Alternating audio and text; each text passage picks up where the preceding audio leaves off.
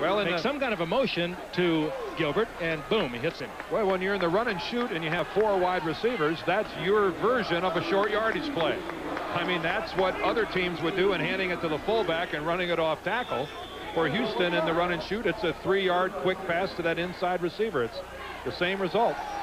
We're watching Houston's ball control game. That's exactly what it was. First down at the 26-yard line. Klingler again, resetting his offense. Draw play. Ostel Miles. Oh, the ball's down. Loose. Miles coughs it up on the very first carry inside the 15-yard line. Holasek, the freshman linebacker, was there for Illinois. They had big plans for Ostel Miles today, the junior college transfer from Pasadena Junior College. This is his first carry. And he couldn't have asked for much more than this. Look at the blocking. Illinois congested on the inside, and he is around the corner.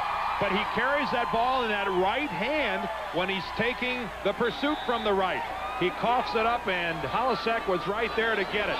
That's where a back should transfer that ball to the left arm when the pursuit is coming from inside. And that was a case where Miles just didn't get it done.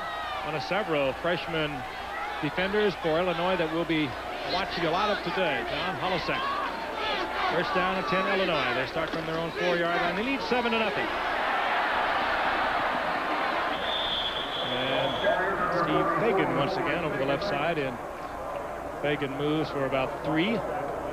Fagan's an interesting story. Here's a guy that they really would like to get him to break loose, but he's having trouble breaking that first tackler. And again, he went down to the first Houston defender that got a hold of Fagan. Second down and 7. This is Dan Hurt, the defensive coordinator, in his first year in that role with Houston. And around the college ranks, former Texas A&M coach was with Thumb Phillips of Houston earlier. Camino Bell over the left side, and Bell out close to the 24-yard line, very close to a first down. Camino Bell. Bell has emerged as the principal running back for the Illini, coming into today with 5.9 average. Verduzco's a very heady quarterback. When you talk to John Mackovic about him, he prepares as well as any quarterback John says he's ever worked with. If he comes in to run a football game, he's got it down. That's John Mackovic with a little pat and a word to send him back into the huddle. Boy, this has gone back and forth. There's a final for you. Tennessee comes back and defeats Mississippi State.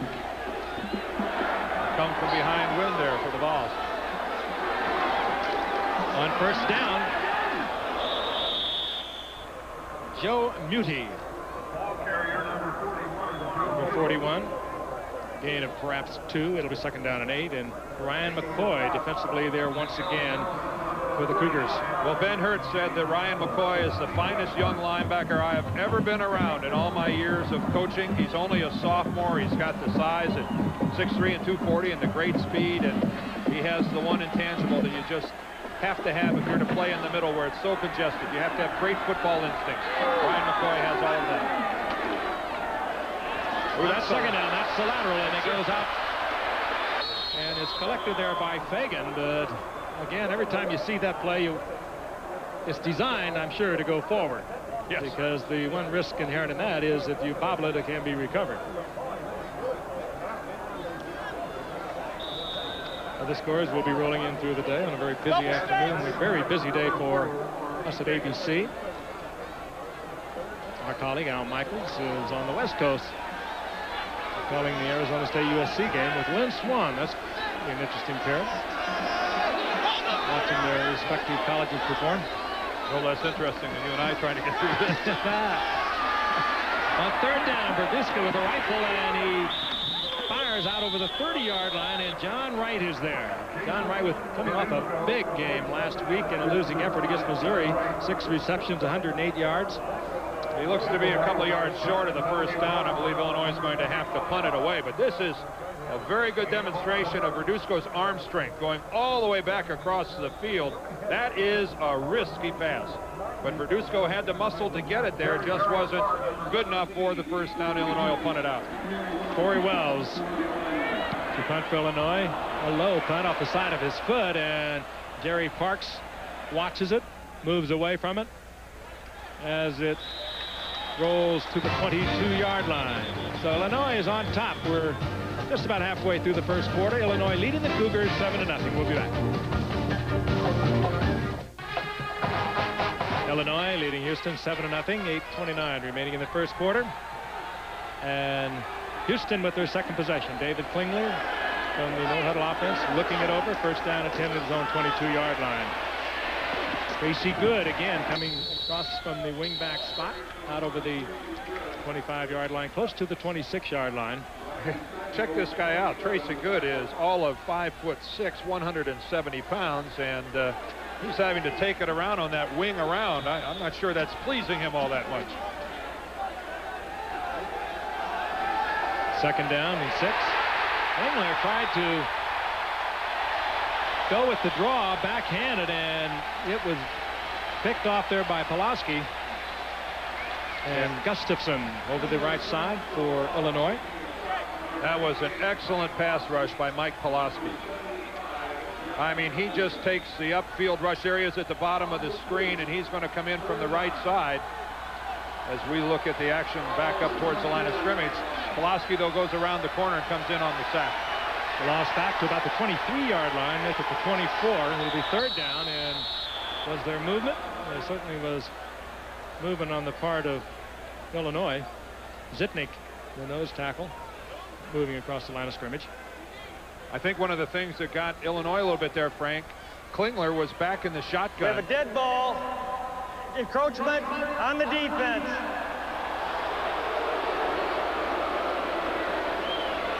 Third down.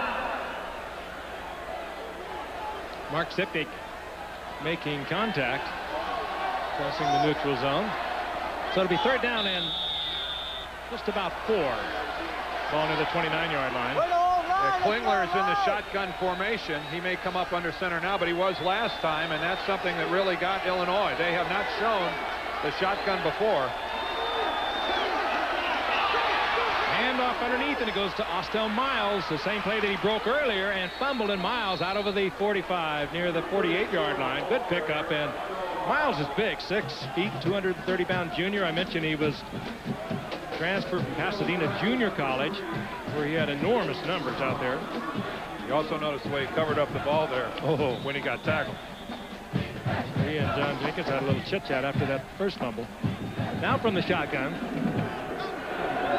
Nothing new for Klingler and the Houston Cougars. Again, splitting the zone, a rifle shot by Klingler. And it goes to John Brown III. JB3 once again. They come right back with the big gainer that they had in their opening series, just splitting the Houston zone, and he's got the arm to get it in there, Dan. It's exactly the same pattern, the up pattern, and all week long Illinois has been talking about we can't let Brown run this pattern on us. And twice they've tried, and twice they've had big completions. Freddie Cox, the corner, was late getting over there, and that was great hustle that time by Julian Brown getting all the way down there to stop that play. John Brown III looks like he's in for a good afternoon. Well, and you saw the strength of that arm on the part of Klingler, though. He fired that thing about 35 or 40 yards right on the line. And Klingler back once again, looking in the corner, and the receiver is knocked off. John Jenkins, in his second year as a head coach, spent 3 years as offensive coordinator, of course, under Jack Pardee. There's a bit of a hot spot with coaches around the country and media people. Has put up a lot of points in a lot of games where a lot of people think that perhaps he could have backed off a little bit. But this is not a back-off offense, nor is Jenkins a back-off coach, and Klingler looks it over on second down and goal. Illinois leading 7-0. We're down to about 5 seconds on the play clock. Klingler tries to throw out into a crowd. Threw that one out there in the direction of Fred Gilbert. Looked like Gilbert wasn't expecting the ball. I think Klingler might have just took that snap because he was going to draw 5 there as the clock was ticking down. Freddie Gilbert sure wasn't expecting it. Now, Frank, this has to be one of the shortcomings of the run and shoot offense. Here you are on the 5-yard line, 3rd and goal, but you're still in there with your 4 wide and 1 running back. Noisy crowd, over 60,000 on hand here.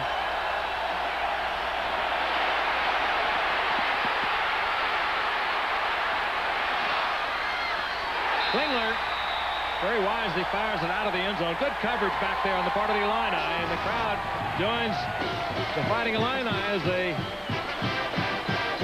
hold Houston to what apparently is going to be a field goal attempt.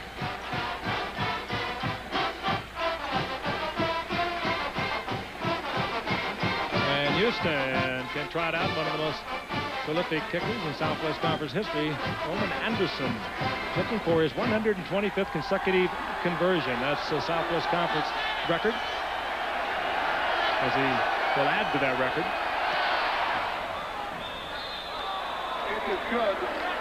So Illinois leading Houston now 7-3, 6:10 remaining in the first quarter. 23-yard field goal there by Roman Anderson. We'll be back in just a moment.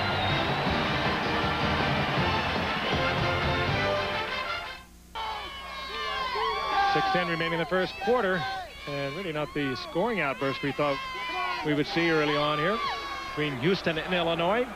The Illini leading the Cougars 7-3. Plenty early, Frank. I believe you're right. Think we might be here a while? Yeah, it's 6:10 left here in the first quarter. There may be another couple scores before this quarter's over. Roman Anderson to kick off for Houston. Short kick. And moving up and getting into a debate with Camino Bell is Clinton Lynch. But Illinois will have the ball at the 26-yard line, 1st and 10. Let's go to New York and Roger Twibel. Thank you very much, Frank. At the Carrier Dome in Syracuse, New York, opening kickoff, Terry Richardson will field it. He gives it to Kirby Dardar, a redshirt freshman from Tampa, Florida, and he'll go all the way 95 yards for the touchdown. The Orange would also add another touchdown. They lead it right now 14-0. Let's go back to Frank. Illinois had a 1st down and 10 at their own 25-yard line. They send Clinton Lynch out over the 25 to about the 28-yard line, a gain of 3. It'll be 2nd down and 10 as Jason Verduzco, the 5'9", 190-pound junior, steps into the huddle. Was a wrestler in high school, Antioch High School, Antioch, California. John McAfee. Now in his 4th year at Illinois, looking on. 2nd down and 6. Camino Bell. Close to the 29-yard line. Hit there by Eric Blunt. Boy, that was a good, solid open field tackle, Frank. That's the way you attack somebody. If you're going to choose to tackle somebody on the upper body like Blunt did there, that is the way to stand a guy up in his tracks. 3rd down and about 5, and Ben Hurt was telling us he's going to need a big performance from Nigel Ventress and Eric Blunt, 2 young linebackers, if they're going to be successful defensively.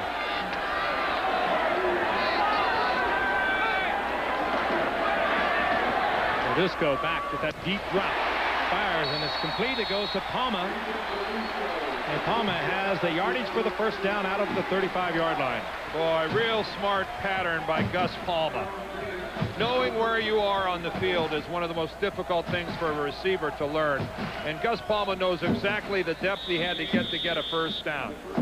I mean, he has a 1st down by about a yard. You could see off to the right there where the flag was. Just a well-run pattern. Not bad coverage, just extremely well run and well thrown on the part of Illinois. Ben Hurt, the defensive coordinator for Houston. He calls the defensive signals from the sidelines. 1st and 10 Illinois at the 36-yard line. Lynch breaks a big one out over the 45-yard line to the 46-yard line. Boy, you know, that's where Ben Hurt right now just had a few more hairs fall out. As a defensive coordinator, all you want to do is call the right thing at the right time. They had the blitz called that time. I mean, in the right spot. McCoy comes flying through and doesn't make the tackle. What hair Ben has left is falling out rapidly after plays like that. They do blitz big time, too. Against Miami, when they played them about 10 days ago. They were blitzing and they were down 21-0. I guess it's not a bad call, but they blitzed through the entire game. And up this time to Fagan, and Fagan is met behind the line of scrimmage. Michael Ventress, the junior linebacker. Ben Hurd was telling us the strength of this football team is our linebacking core, and here's just another player that comes in and gets in on it. There's Nigel Ventress with, again, a textbook tackle, driving Fagan backwards. So far, we've seen plays by Blunt and Ventress and McCoy. I mean, this is a strong linebacking core for Houston. Second down 11. Houston likes to blitz on second and 11. Illinois keeps it on the ground, and Illinois calls on Clinton Lynch, and Lynch is up to midfield. It'll be third and long, 3rd and 6 for the Illini. Pretty good ball control here by Illinois. John Makovic's club, and you can't blame them for wanting to do so. Every team that plays Houston this year is going to want to eat up as much of the clock as possible, consume as much as you can offensively, and keep David Klingler and the rest of that group over on the sidelines. This is a drive that's working pretty much to the way Illinois would like to do it all afternoon. 3rd and 6.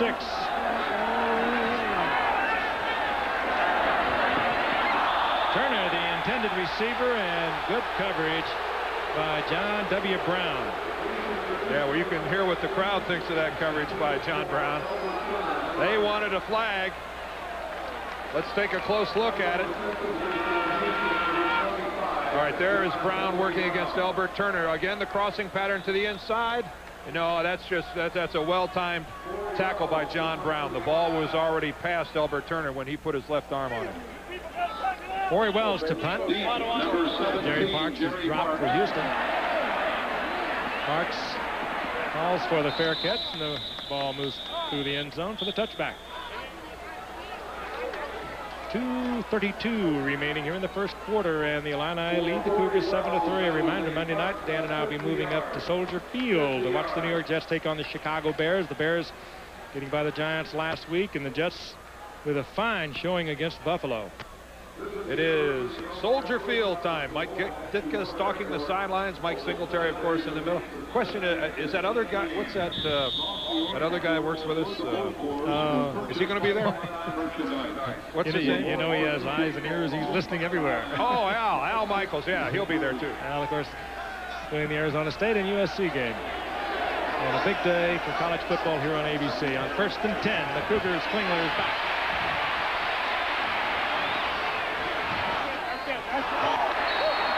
Klingler chased out of the pocket and tried to get rid of the football to Tracy Good.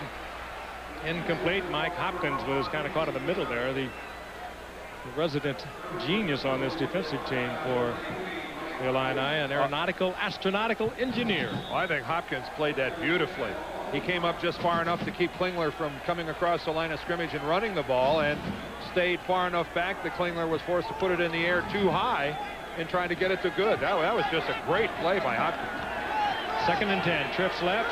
3 wide receivers are put to the left, 1 to the right. And the ball is thrown underneath to Austell Miles, and Miles with a pickup of about 5 yards out over the 25-yard line, but the play read very well defensively by Illinois. Rucker, the lead tackler, the extra back now being employed by Illinois in their nickel defense. They're going with 3 down linemen, 2 linebackers. One of the Illinois players, I think that's John Holasek, was forced to come out. For injury. Holasek's helmet is in some shape, manner, or form bent, broken, cracked, or has a problem with something or other. John Holasek, one of the freshman linebackers, that's seeing a lot of action today. This will be a situation where Illinois will drop back into that zone. Try to force Illinois to work underneath. 6 defensive backs now. 3rd down and 5 for Houston. Draw play. Miles, but the whistle sounded before the ball was snapped. Austell Miles. Well, they didn't use too much time. There was still 4 seconds left on the play clock. Did somebody move? Formation. Jenkins. We have a dead ball, false start on the offense. A little movement that we didn't detect, but it doesn't take much. Frank, I'm not sure we could detect big movement from where we are. Well, you need some eagle eyes up here, don't you? Our position located high atop Memorial Stadium here on the campus of the University of Illinois. There are a lot of great football players that played on this field, Zuppke Field. 3rd down and 10 for Klingler. Short drop. Fires back across the field to Marcus Grant. Grant is close to the 1st down. Let's see where they spot this ball. I think they're going to give it to him on the other side of the 30. It looks to me like that's good for a 1st down, and it is. Boy, Dan, we saw the strong arm of Klingler earlier to John Brown, splitting the zone. And watch this one, back against. He sets up over here and just throws off the wrong foot, fires it back. That's strictly arm. That's a sidearm toss by David Klingler. That's the kind of stuff that gets the pro scouts, that gets their juices flowing.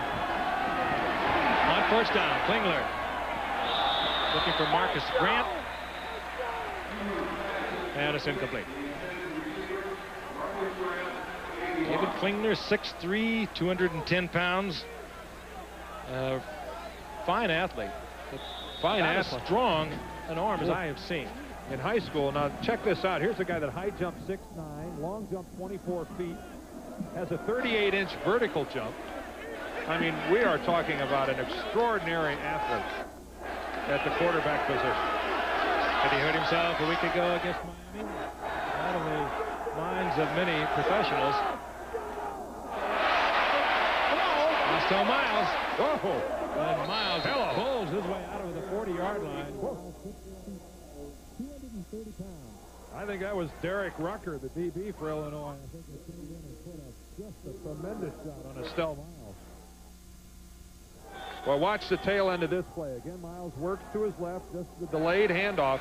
Excellent blocking up front that time. But watch from the right of your screen. Oh, there it is. Yeah, that is Rucker, number 39.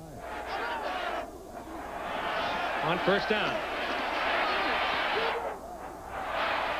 Klingler fires to Tracy Good. The pressure is on Klingler, but he's been able to dance around back there out of the pocket and find the open man. That was good pressure to force him out of the pocket, but he just kept alive until he could find. And you're looking at John Jenkins. He's just seeing how long it took for him to get that ball off. Well, he's also got some plays there on his arm. I believe they're written on the side of his arm. Some coaches carry a clipboard and rely on that. Jenkins has them taped to his forearms. A gain of 8. Right to midfield. It'll be 2nd down and 2. Illinois 7, Houston 3. We'll be back.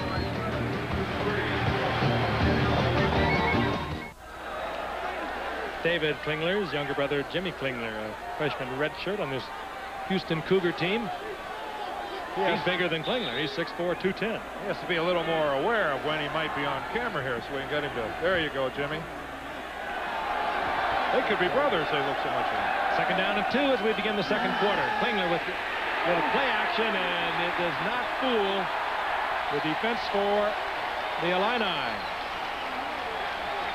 Coming across and making the stop. 6-man now in that defensive backfield as David Hill comes across on the blitz, ignores the fake draw and makes the stop.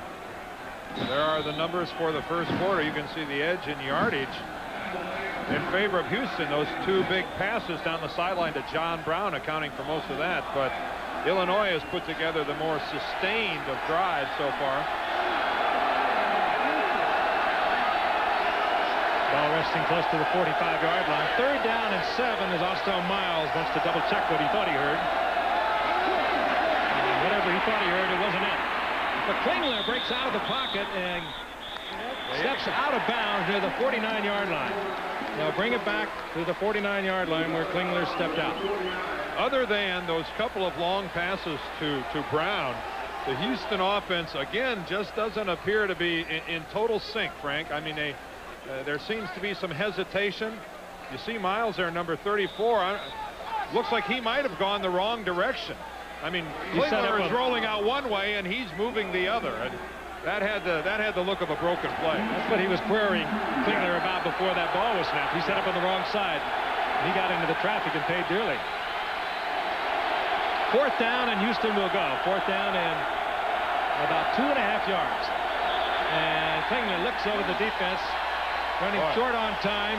No, actually he wasn't. He just did not like what he saw, and he calls timeout. Well, I did. Boy, I'm hard-pressed to see the strategy in going for it. Now, maybe he was going to stay under center and try to draw Illinois off sides, but at this point in the game, this early in the second quarter, and only a 7-3 score in favor of Illinois, bold play by Houston going for it on 4th down. And it's not 4th and 6 inches either. It's 4th and every bit of a couple of yards. In fact, closer to 3 yards than it is to 2. So John Jenkins talking to literally his extension on the field. John Jenkins, a strong advocate, more than strong advocate of the run and shoot offense. He thinks definitely is the offense still to come. And he's taken it a little bit of a new level, even from that of what Jack Pardee had when he was at Houston. Well, they've had the right people at the throttles, Frank. Andre Ware and then David Klingler. It does help, doesn't it? Like a Warren Moon with the Houston Oilers. How does the one city get a lock on the run and shoot like that? I mean, they had the Houston Gamblers, where Jim Kelly was doing it, the University of Houston, and the Houston Oilers. And this is just aggressive football on the part of Houston. 4th down, a little more than 2 yards to go for the 1st down.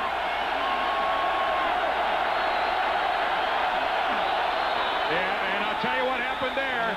David Klingler tapped his center, and David Klingler backed out expecting the football, and he didn't get it. Center thought it was somebody else. Yeah. Dead ball.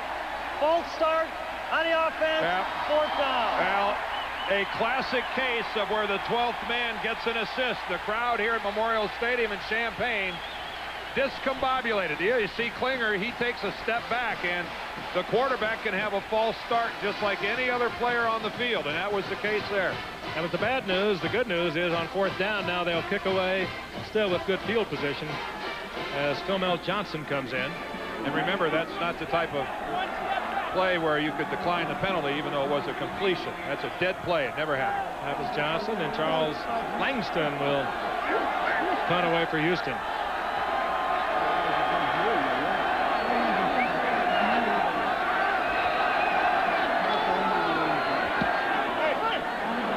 Low kick that goes off Langston's foot, but takes a good Houston bounce and will be marked at the 11-yard line. So the Illini leading 7-3 with 13:57 remaining in the second quarter. We'll have a 1st and 10 at their own 11-yard line.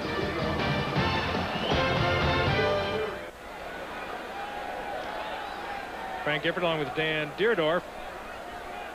Champaign-Urbana, Illinois. The Houston Cougars and the Fighting Illini of Illinois. The Illini leading 7-3, just underway here in the second quarter. Illinois has the football. 1st and 10, the ball at their own 11-yard line. Radisco pitches out to Camino Bell, and Bell cuts back to the 15-yard line, or the Steve Fagan with the pitch out. Fagan, one of the most celebrated high school stars to come out of Florida in a lot of years, in Deerfield Beach, Florida. Alan Aldridge. Radisco at 5'9". So he never really has a problem seeing over the 6'4" and 5 offensive linemen. He does take a very deep drop, and they do roll him out a lot. 2nd and 6. Camino Bell.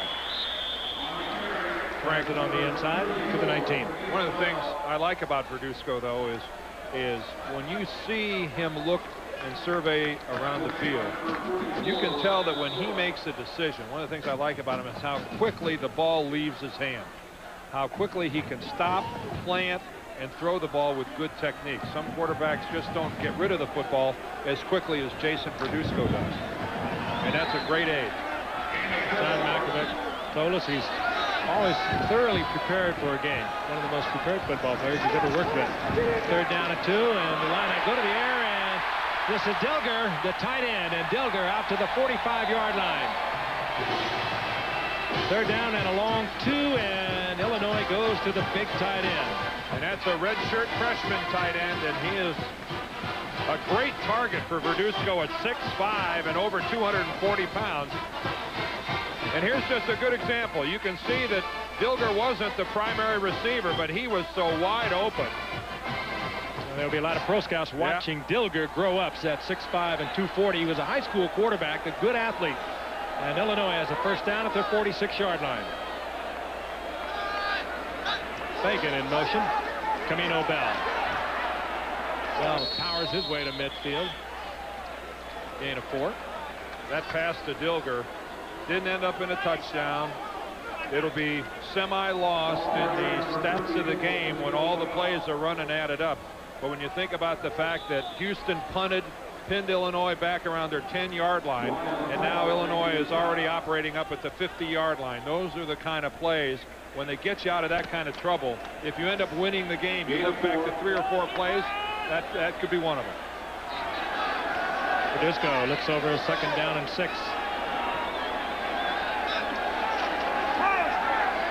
Play action. Verduzco deep drop and almost picked off. Gary Parks defensively there for Houston, almost came up with the interception. Verduzco, I mentioned, was 5'9" and 190 pounds. He was lettered 4 years in wrestling at Antioch High School in Antioch, California. Well, trying to go to number 5. John Wright is Verduzco, and Jerry Parks just missed the interception. Boy, that looked like a ball that he could have had rather easily. 3rd and 6. 3 wide receivers right. Verduzco pulls it down after the good pass fake downfield. Verduzco saw good coverage on the part of Houston, pulls it down and gets the first down. Move the chains. Move the chains. This was really good protection initially there by Illinois. You see everybody just gets run right by Jason Verduzco, and it was excellent coverage in the Houston secondary, and that's just one of those things. That's where everybody was doing their job pretty effectively in the secondary for Houston, but Verduzco on his own picked up a first down. Back to the inside. So there's a late flag. Quentin Lynch, and the flag comes in late. That was Ryan McCoy on the tackle, and I don't know if he got a hand on a face mask or not.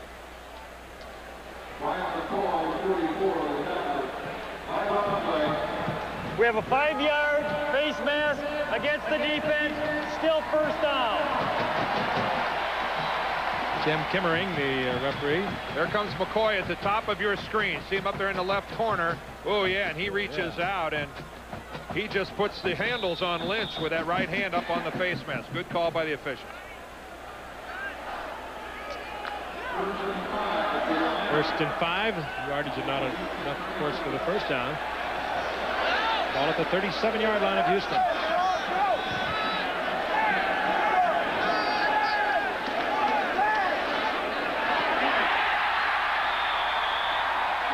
Over Turner.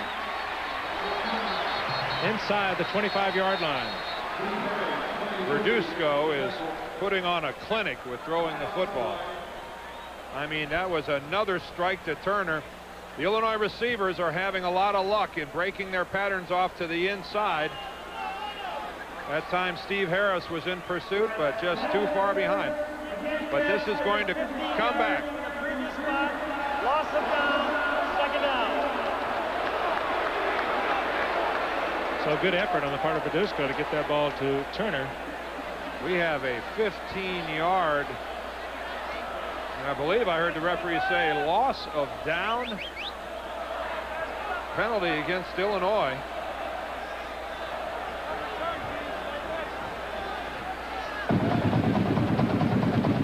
Ball is backed up all the way to the 49-yard line. Offensive pass interference. Yeah, we were being told it was on the far side of the field, something out of our camera shot. And a very late flag coming in.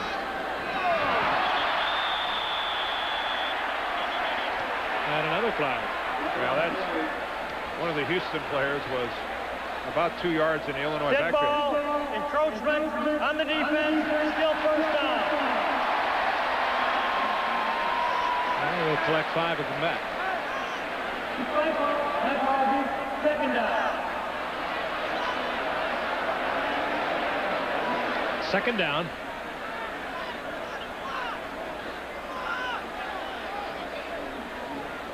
And long yardage in a situation where the Houston Oilers like to come with the blitz.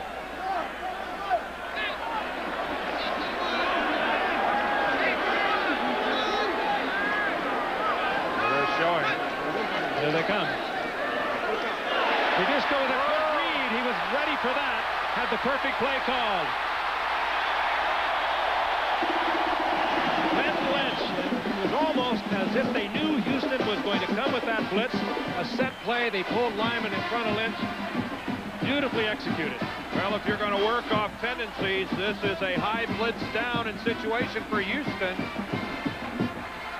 John Makovic, who calls the offensive plays for Illinois, gambled that they would blitz, and boy, did he hit it right.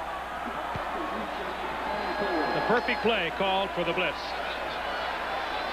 And Illinois has overcome that disastrous penalty. First and 10 inside the 25-yard line of Houston.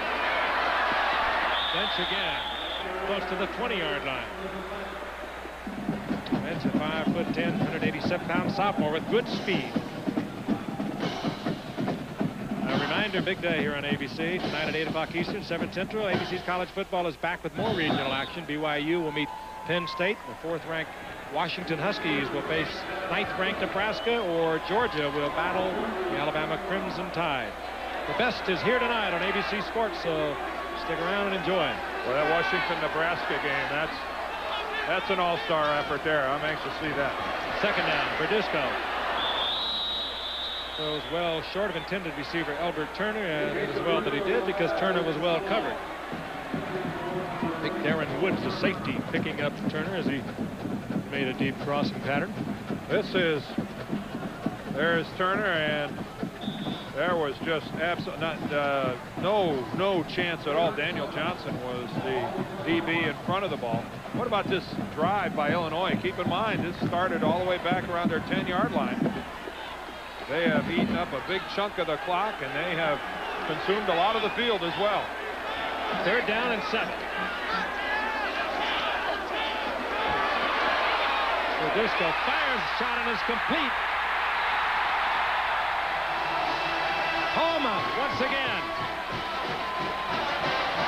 The senior wide receiver who missed the action last week against Missouri. His 3rd touchdown of the season, and a brilliant pass by Verduzco. And he is putting on a clinic, Dan. Frank used the term brilliant, and it's difficult to argue with that. That's as pinpoint a pass as you will ever see, because really the Houston coverage is very good. Palma's coming across the middle. I mean, look at the coverage.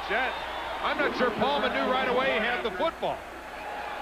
And that is, again, the Houston secondary finding themselves vulnerable to the crossing patterns of Illinois. Chris Richardson puts the uprights, and Houston continues to work the clock, and they continue to put the points on the board. They lead the Houston Cougars 14-3 with 8:45 remaining here in the second quarter. We'll be back in a moment. Everybody wants to throw a touchdown pass. How badly do you want to throw it? Watch the hit that Codrez puts on Jason Verduzco. That is a cruncher. But this makes it worthwhile. I mean, a perfectly thrown ball to Gus Palma. And Illinois has their 2nd touchdown of the day that culminated a fabulous drive. 12 plays, 89 yards, ate up over 5 minutes of the clock. And that just... And they overcame the big interference penalty that set them back. Big-time drive and score by Illinois. And great calls coming in. A great call on a 3rd and long situation by Coach John Makovic that sprung Lynch for a 1st down. Richardson hammers one down to the 3-yard line. Casey Good will bring it out. Good with a good move at the 20-yard line. Spins out close to the 28-yard line. Well, Frank, now here comes something interesting. A team that doesn't have to do it very often, but for the second week in a row, Houston's having to play catch-up football. I know they have the offense to play catch-up football in that run and shoot, but still, this is a team that's used to being in front of people and adding it on. Now they're finding themselves in arrears. Even though it's early, it's still an unusual situation for them. You know, they've been puzzled by the Illinois defense, which is alternating between 4 down linemen or 3 down linemen and a down linebacker, and anywhere from 5 to 6 defensive backs. But Klingler has been back. He gets forced out of the pocket. Now he finds an open man. Splitting the zone is Verlin Brown. That was about the first time that Klingler looked like he was comfortable back there, was able to sit, look downfield, and he didn't have pressure. Yeah, he didn't have pressure. I think you saved the most important for last. You're right. He had plenty of time to look downfield and throw it. Again, working out of the shotgun. John Jenkins thinking that he was going to surprise Illinois using the gun. There it is again. 4-man rush, and it pays off with a sack at the 41-yard line. There's Mike Pulaski. Pulaski was there first. By far the best of the group up front for Illinois. He had 5 sacks coming into today, and he's been there a couple times so far. And that's sacking the quarterback with the ends of your 4 fingers on the left hand. He did not get much on David Klingler. Pulaski got there first, and Joe Wall was there. Lou Tepper said he would need, the defensive coordinator said he would need a great effort by both these men. We got one there. 2nd down, 13 yards to go. Still Miles, and Miles dropped out close to the 47-yard line. Pulaski once again. Boy, strong series so far for this senior from Joliet. They're not big, Dan, but they're very quick. Notre Dame pouring it on Michigan State. Texas A&M loses by a point. 3rd and 8. Klingler again chased out of the pocket, and with no receiver downfield, steps out of bounds at the 45-yard line. David Klingler being nonchalant over towards the sideline. Rutgers over Northwestern. Wisconsin and Iowa State holding it close. 4th down. Central Michigan wins again, beating the Zips from Akron. Langston comes out, and Philmel Johnson, number 3, will drop for Illinois. Illinois' last drive started at the 11-yard line, and that's exactly where Johnson has positioned himself for the punt of Langston.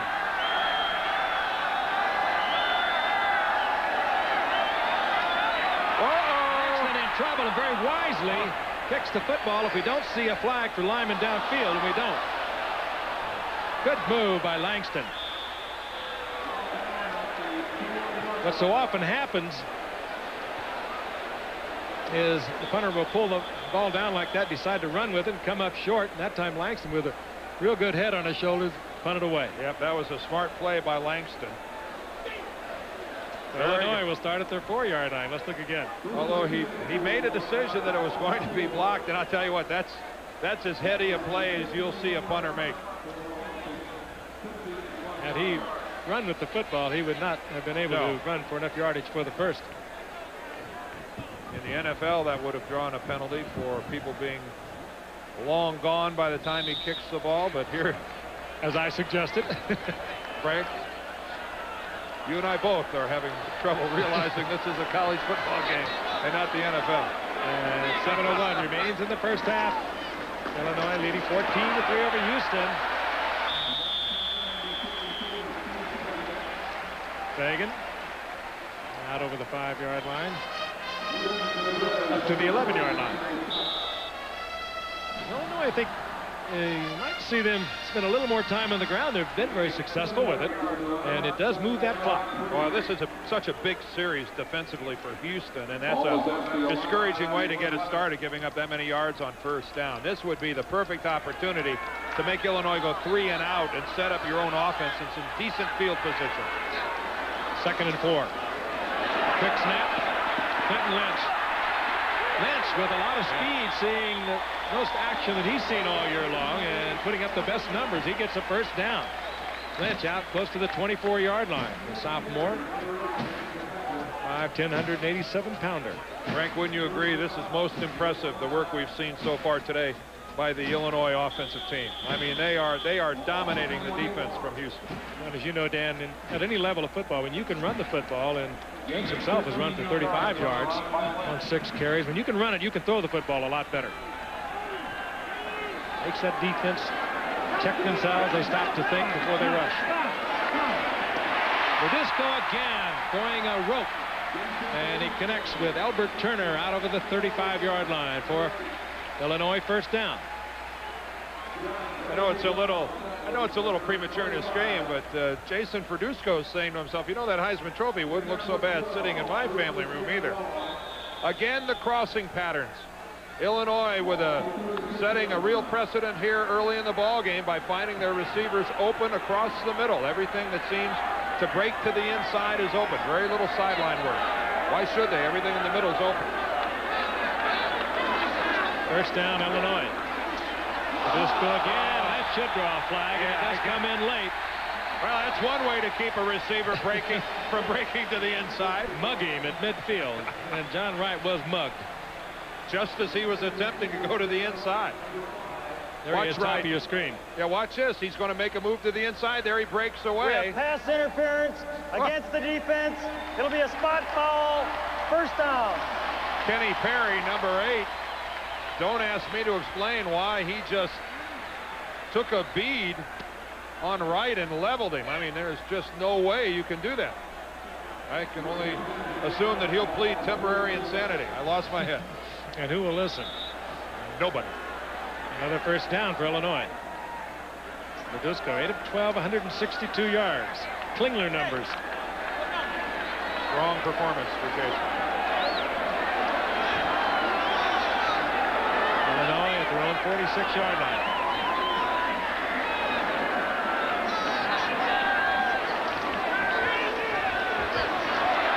Verduzco fires to John Wright Jr. Verduzco completes the John has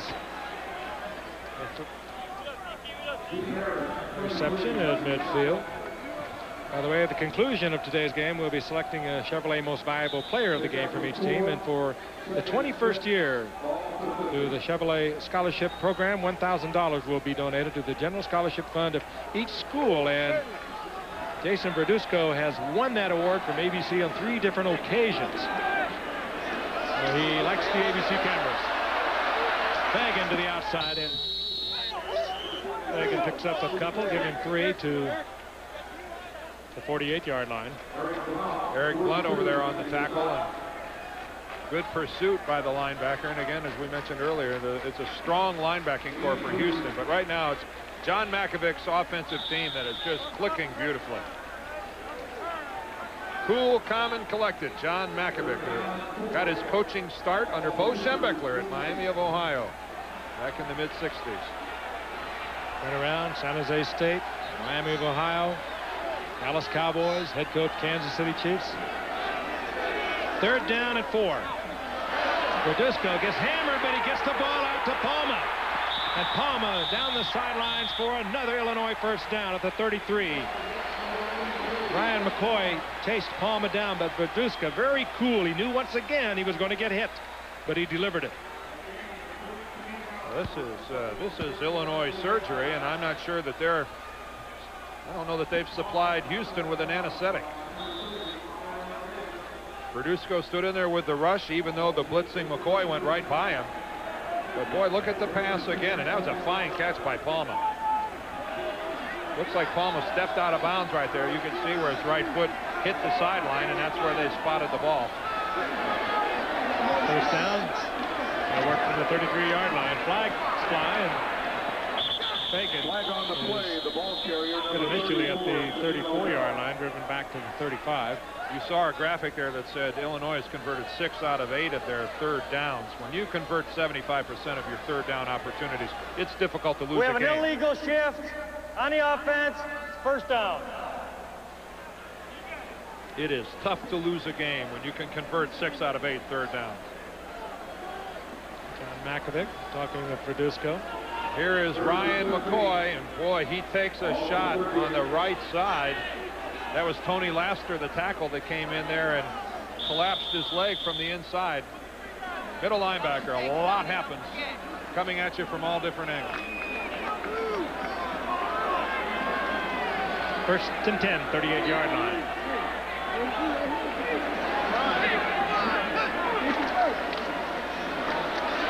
Fagan.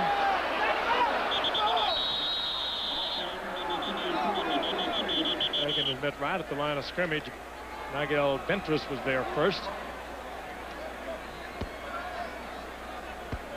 Eric Blunt, who is alternating in and out of the defensive alignment. There's defensive coordinator Ben Hurt, who sends the next defense in. They blitz a lot, this Houston team, and they blitz a lot in this situation. And this is the situation in which Illinois burned them a little earlier. Second down and long. Second down and about 14. Time remaining in the first half. Here it comes. And this time they get to Verduzco. Kenny Perry coming on the safety blitz. And Verduzco is dropped back at the 45-yard line. Blunt came from the linebacking position, and Kenny Perry comes from the safety. We're going to see a missed block right there. Boy, that's great athleticism by Blunt. Perry gets there from the outside, Blunt from the inside. Perry was unblocked, but Blunt had to hurdle an Illinois blocker. And just when Houston needed a big play defensively, they got it.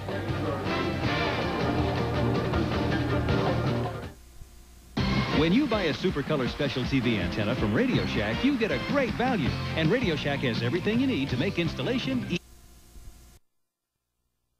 Well, he spent a long time on the sidelines. Illinois has had several long drives here in the first half, and he spent the majority of this half on the sidelines or running from the Illinois defense. They pressured him all day. Third down and 23, and a quick snap. Verduzco, and wide open is John Wright. Wright will be short of the first down to the 32-yard line. This will be maybe a 48, 49-yard field goal for Illinois if they choose to try one. Verduzco again with a lot of time. He went on a quick snap, gets the protection. He was sacked on the play before, and this time a lot of time, and he gets the ball out to John Wright. And I think Illinois here calls a timeout to decide whether or not they want to try a field goal or go for it. Okay, we're going to have a little break here. Let's take a look at the University of Houston, located here in Champaign-Urbana.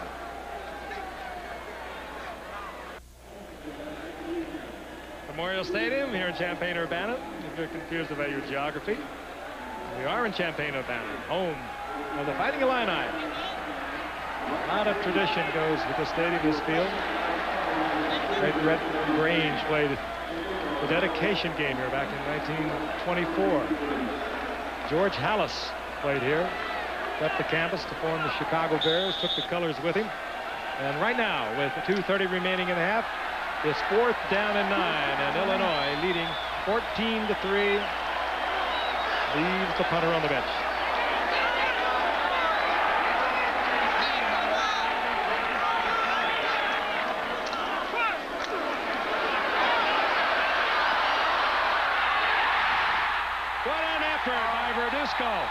He got away from a tackler and found Camino Bell for the first down. Houston can't catch a break, and it's because of just some brilliant plays on the part of Jason Verduzco and his Illinois receivers. Again, under pressure, it looked like a sure sack on a 4th down situation, and it ends up being a 1st down. Here comes the pressure on the left side. That's Cadrez who misses him, and then he's buried, and right before he goes down, he delivers it. Oh, that ball's on the field. Ball is loose. Houston says they have it. It was Fagan, the ball carrier. Cadrez is down there holding the football. How are they going to rule this? Nobody's making a decision.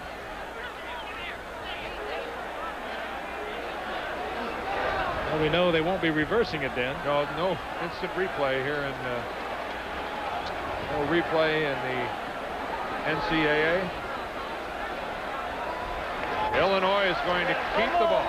On the play, it was ruled Illinois possession, second down. Illinois keeps possession, the ruling on the field, and Verduzco now 12 of 16, 206 yards. And if you are a Houston Cougar fan, right about now you have to be saying to yourself, is nothing going to go right for my club?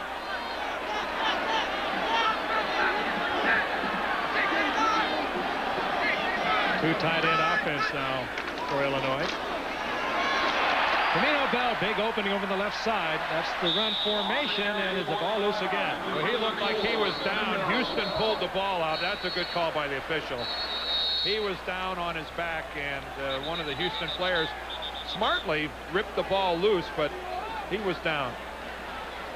Bell carries it to the 12-yard line. Another look. See, there goes Bell. His progress there, he goes down on his back, and the play is really over right there, but that's good work. That's James Bevel, the nose tackle, who pulls that ball loose. That's the way as a defense you keep scratching and clawing and trying to make a break, and Houston needs one desperately. Third down and 2 inside 1 minute remaining in the first half. Clinton Lynch finds a little gap on the right side and exploits it down inside the 5-yard line. Reminder coming up at halftime on the Prudential Halftime Report. Roger and Bo bringing the latest college football news, scores, and highlights. Plus, Roger speaks with Michigan head coach Gary Moeller about last week's dramatic win over Notre Dame, and the Wolverines date with #1 Florida State next Saturday. And they'll also talk about that 4th-and-1 touchdown to Desmond Howard. All that at halftime. First down, goal to go. Illinois dominating.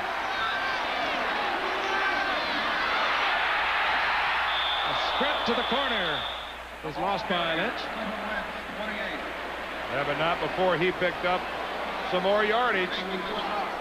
21 seconds remain on the clock here in the first half. Illinois was still 2 timeouts remaining, so that the clock really isn't a factor as far as dealing with timeouts, but they have to, you'd have to think they've got a couple more plays to get after it here. It's only second down. Second down, goal to go.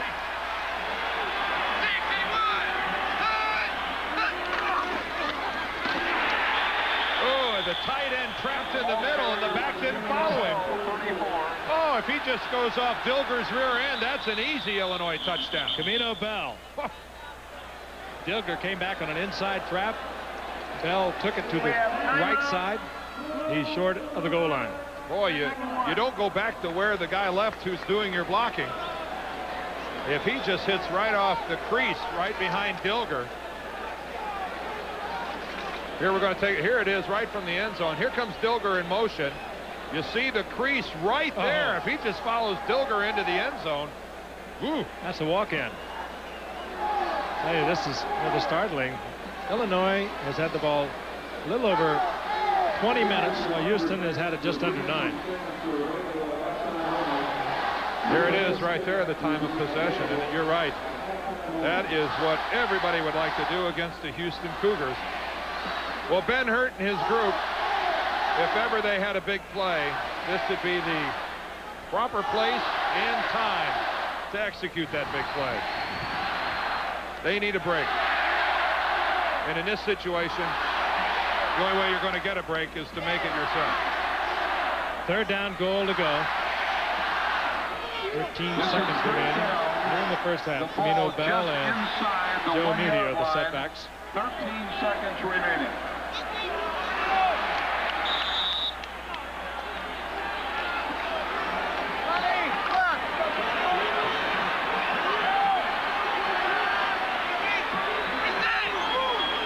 Here's where being at home is a big help.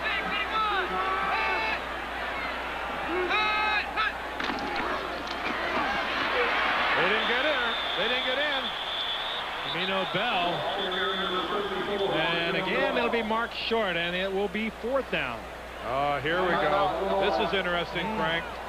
Do you go for it, or do you kick the field goal? Well, I think ordinarily you would go for it, but your defense has been playing so well, you have to figure that ordinarily Houston's going to put a lot of points on the board. You got to gamble a little bit, but the Illinois defense has played so well, they have kept Houston to just 3 points here thus far in the first half. So It's a tough decision. You know, I was an offensive lineman, so I always maybe had a jaded perspective, but that ball is at the 6-inch line. I always thought that if you can't stuff it in from 6 inches out, that you shouldn't win the ball game anyway. And when you're playing a team that can score points as quickly as the University of Houston, I think the players are telling John Mackovic, let's go for it. Let's go for it. If we don't get in, we'll suffer the consequences. And that's exactly what they're going to do, as John Mackovic sends his offensive unit back out. And even if they don't get in, you go in with a 14-3 lead. And I think here is a good case of where the risk justifies the potential reward. Sergio Adage offense, 3 tight ends. Camino Bell, 34. Joe Muti, 41, the 2 setbacks.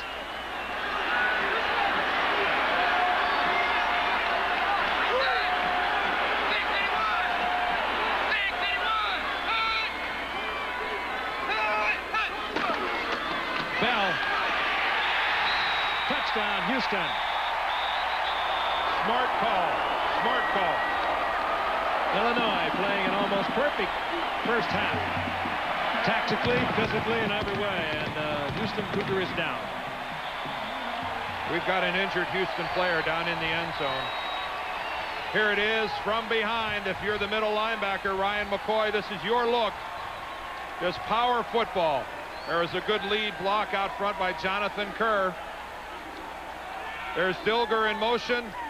Here comes Kerr, the guard, around to the outside. And Camino Bell just gets it in. They didn't have far to go. Darren Woods was the injured Cougar, and now he's being assisted off the field. And Chris Richardson will come on for the conversion with 4 seconds remaining in the first half. And there's Darren Woods. You know, Frank, the temptation really would have been there to kick the field goal and get the sure points, but I'm sure John Mackovic took one look across the field to see that offense that's on the far sideline, and that certainly was a factor in his decision. Of course, you know, Bo Schembechler back in the studio will probably have a different opinion, but I want to hear about that. As my former coach, he never agreed with anything I said anyway. So. Thoughts about that 4th and 1 pass to Howard. Oh, I'm sure that's what he would have called. I'm positive. Chris Richardson for the conversion.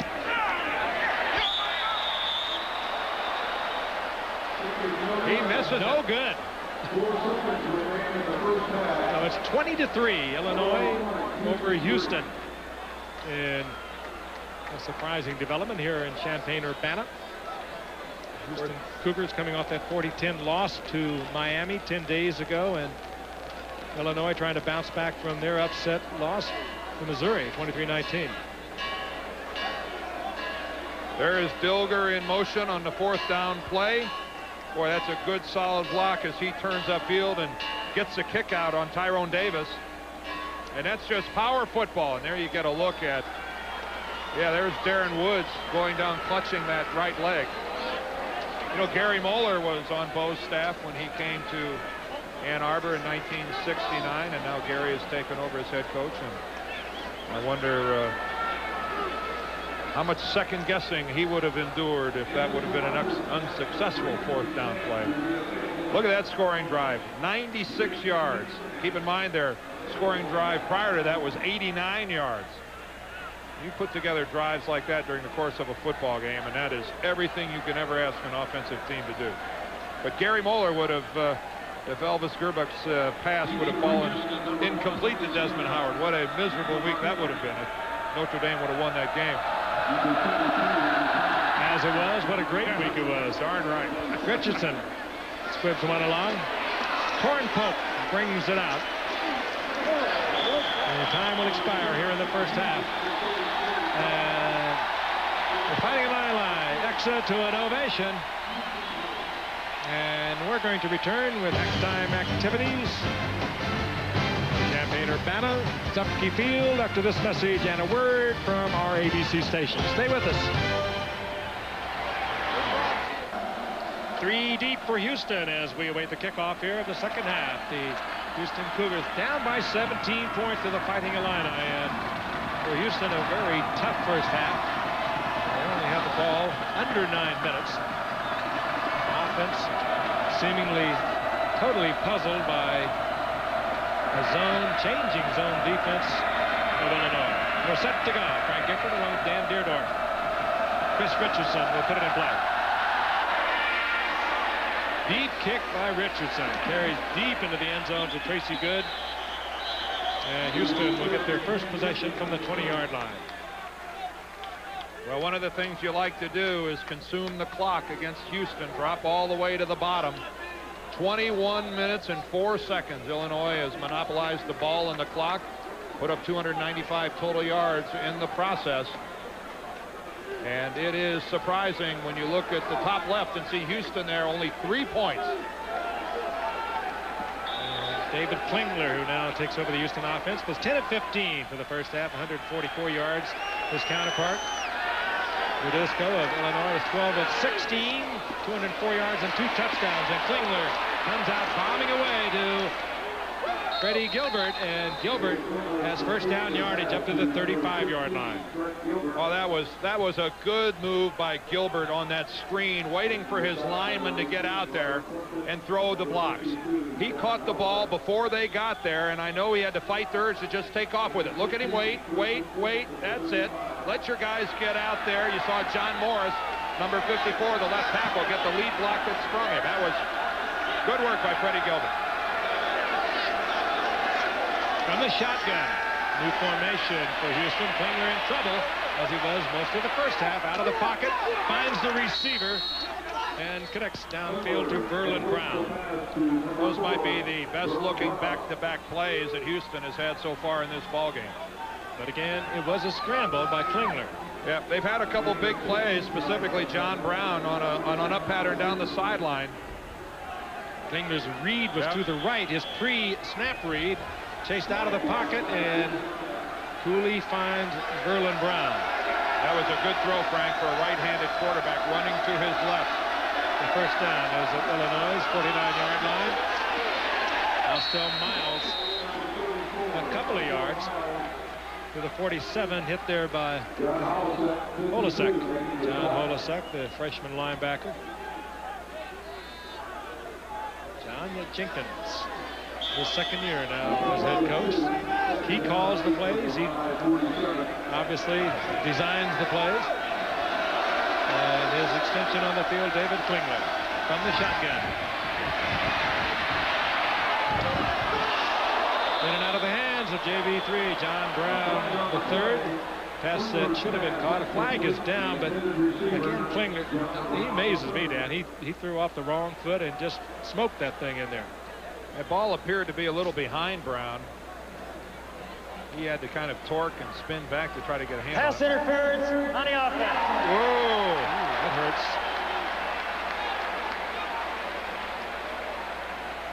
We have pass interference against the offense. 15-yard penalties, previous spot. Loss of down, third down. Ooh, that's major. Out of consideration in college football that these are sometimes just boys and young men playing this game. I think wisely so in college football, Frank. They don't identify the number of the player who got the penalty the way they do in the NFL. I think that's a good idea. I think it's a good agree. These are just kids. These are just kids. Third and 22 for Houston. Klingler lays one out about 65 yards. Down he goes. Unfortunately, Pulaski was there. Unfortunately, John Brown was only about 60 yards downfield. That's true. Here's Pulaski. He levels Klingler long after he has delivered the ball. That would have drawn a flag where we work on Monday nights. Well, I think even on the collegiate level, that's roughing the passer. I mean, Pulaski took 2, maybe even 3 steps and put a helmet right in Klingler's back. It's a tough kid. Fillmore Johnson is back. Langston just does get it off, and the flag is down at the line of scrimmage. Johnson driven all the way back, bobbles the ball at the 10-yard line.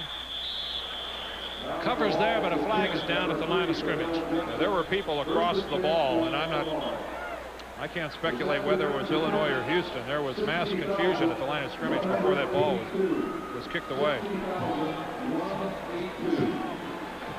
All right. Inside Illinois, and I would think that perhaps Houston would want to decline that. It doesn't give them enough for We the have first down. offside on the defense. Penalty is refused. First down. The penalty yardage would not have given Houston a first down, and you're right, Frank. With the mishandle of the punt, it puts Illinois in poor field position. Illinois with their first possession here in the second half. They lead 20-3. We'll be back in a moment. Not have a more beautiful day for football at any level. Temperature in the 70 degrees, little or no wind blowing on the field, and everything has gone the way of the Illini as they take over 1st and 10. Their first possession here in the second half. Bradisco with big numbers in the first half. And normally with a team, you talk about how disastrous it is to start back on your 10-yard line, but Illinois in the first half had a couple of extremely long drives, one of them 89 yards, another one 96 yards. So this may be their starting spot of choice back here. They have shown that they are able to keep the ball for long periods of time and cover big chunks of yardage in the process. Clint Lynch picked up one. It was 2nd and 9. Lynch had 45 yards to lead the Illinois rushing attack in the first half. His biggest numbers by far this season. That's Bell over on the left side. And Bell is out over the 15, close to the 18-yard line. It'll be 3rd down and 3 as John McAdoo continues to direct the attack, which he did. Again, close to flawlessly in the first half. He made some super calls. We're back, though, to another situation of what a tremendous boost to the confidence of the Houston Cougar defensive unit if they could force an Illinois punt here. Jason Bradisco back in the pocket once again. Now steps out, gets in trouble, and delivers the ball once again. A spectacular play. Quentin Lynch, that's a good fumble. speed. He bobbles the football. It's loose and is covered by the Illini. How many breaks can you get on a single play as Ken Dilger is there? What? I have seldom seen the ball bounce in one team's favor the way it is for Illinois here today. But you make your own breaks. And this is just extraordinary quarterbacking by Jason Bradisco. I mean, hit, falling down. He somehow gets enough on the ball. Houston tips it. I mean, that is actually tipped, and they still end up. Ventress tips the ball, and it's an Illinois completion, and then Illinois fumbles the ball, and it bounces to Ken Dilger. I mean, everything is going in favor of the Illini. That was about 4 good things that happened for Illinois, and nothing happened good for Houston. Consequently, first down, Illinois at the 40-yard line of Houston. Play action fake. Bradisco wants to go deep to Palma.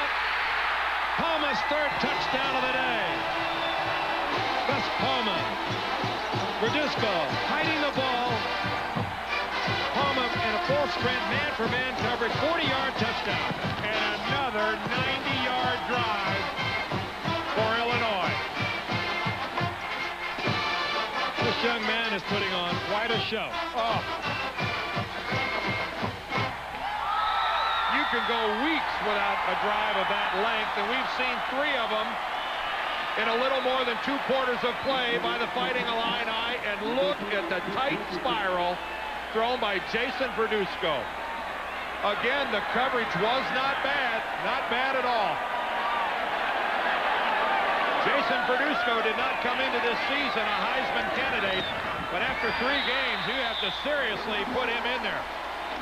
Richardson splits the uprights, and Illinois leads 27-3.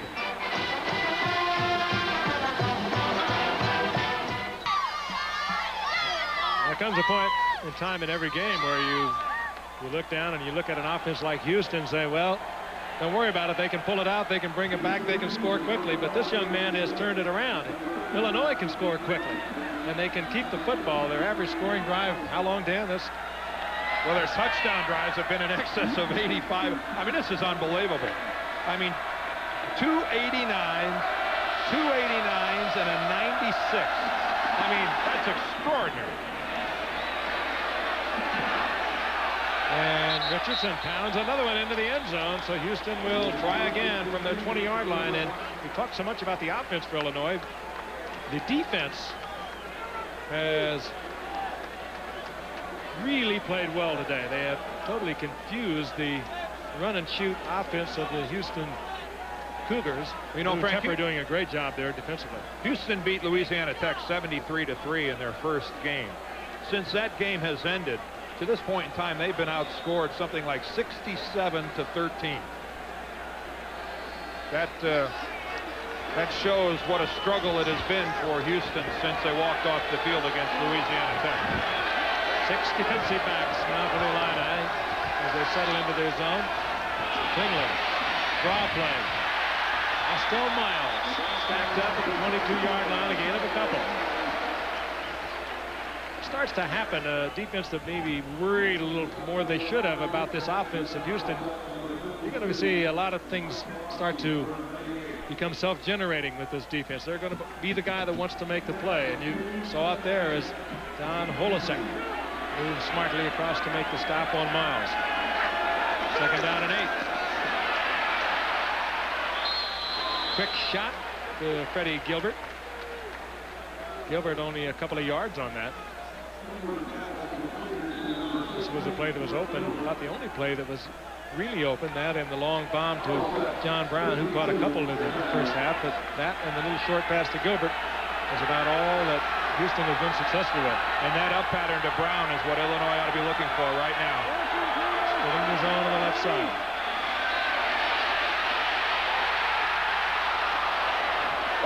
Wow. Great effort on the part of Klingler. First to get away from the sack, then to get the football off to Gilbert as he threw it sidearm.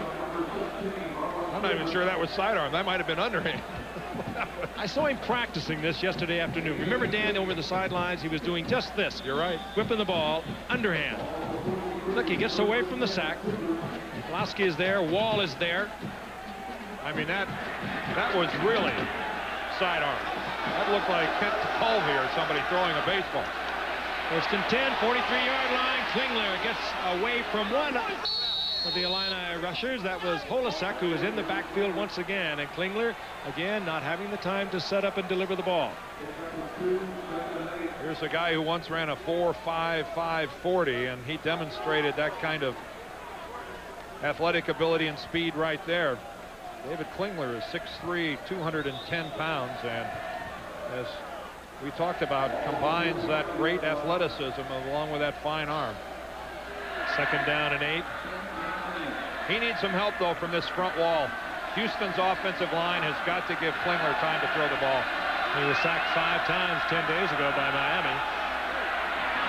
Big hole for Austell Miles. Miles all the way to the 35-yard line. Maybe the Illini defense getting just a little eager to get to Klingler. Left a big opening for the draw play. The defenders coming in on the pass rush is pretty easy to take them whichever way they're going. That was a good call. Notre Dame, you see, they're 433 yards rushing against Michigan State. The Buckeyes winners. Another first down for Houston.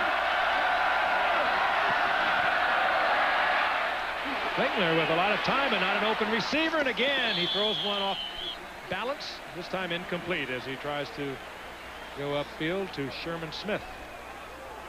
Smith, 5'7", 160. A lot of little folks running around out there today, a lot of little tough folks.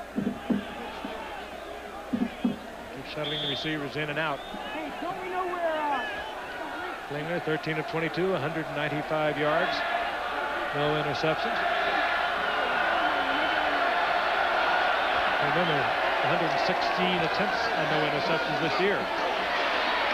Well-designed play to Gilbert with a blocker out front. And Gilbert breaks it back, but the Illinois defense collapses on Gilbert. Well, I think that was Mike Hopkins who just made a fine play.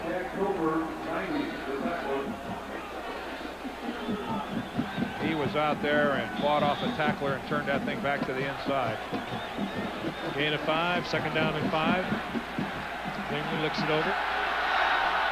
Again, that little quick shot to the outside. This time goes to John Brown. JV3. Well, now that was a good-looking play. I mean, he looked with by Gilbert. Yeah, he looked like he was going to throw it to the inside guy, Gilbert, like he has in the past. It's coming back, a motion penalty against Houston, but that was intentional. He threw it beyond Gilbert all the way out to John Brown. But we have an illegal shift against the offense. Still third down. Referee is Jim Kimmery. An illegal shift. Houston right now hurting themselves. That was a first down play. Instead now to bring up a third down and a full 10. The trips are to the left. Moving Marcus Grant, the single wide receiver to the right. Klingler, a lot of time looking for a receiver.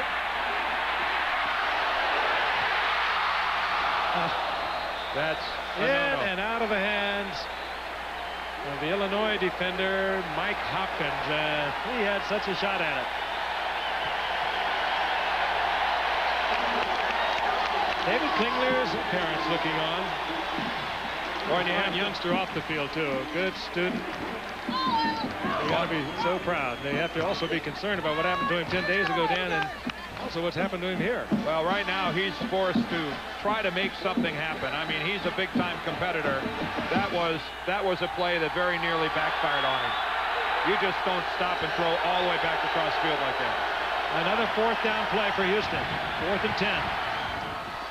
This time it's picked off. Hopkins picks it off. Robert Crumpton in on the dime defense. Crumpton, the freshman, makes the interception.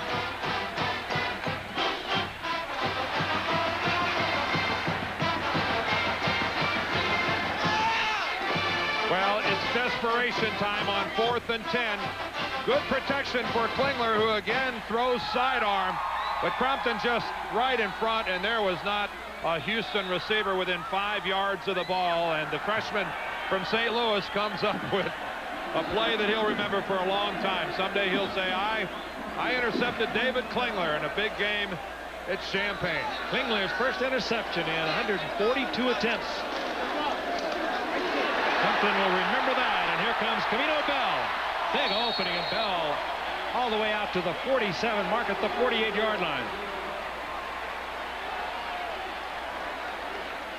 Camino Bell having a big day, running the football, along with Clinton Lynch.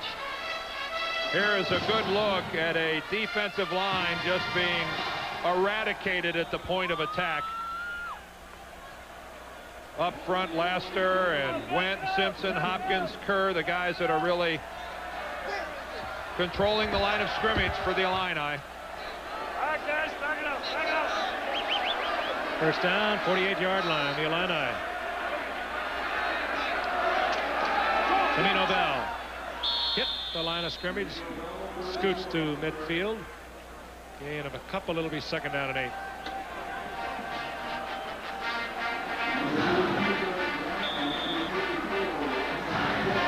Those are the numbers as we creep toward the midway mark in the 3rd quarter. Illinois dominating on time of possession. They moved the ball well on the ground. And Jason Verduzco has been sensational. Big opening, and here goes Clinton Lynch. He's got a lot of speed, and he's gone. So long.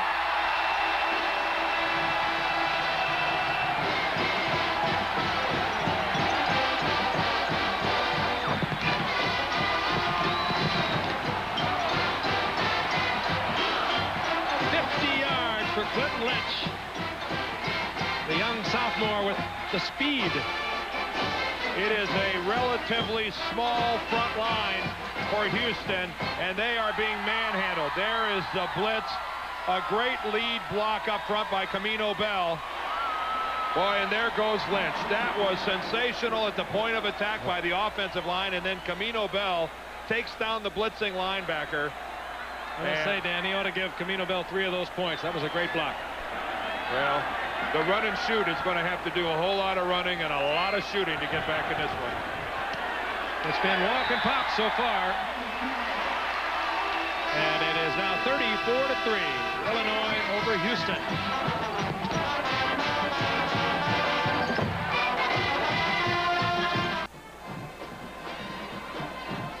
University of Houston, they lost 10 days ago to Miami, 40-10, and they are being pulverized here in Champaign-Urbana by a fired-up Fighting Illini, who can do nothing wrong.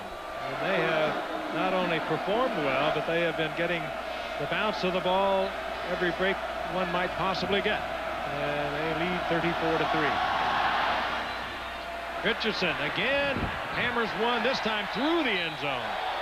This is a pumped-up football team, and that goes for their kicker.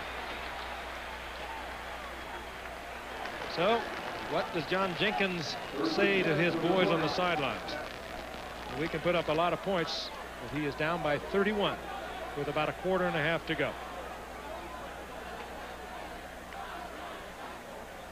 And the Illinois defense, again, has been so troublesome for Houston. Klingler has made some spectacular plays, but he usually makes it after having come out of the pocket.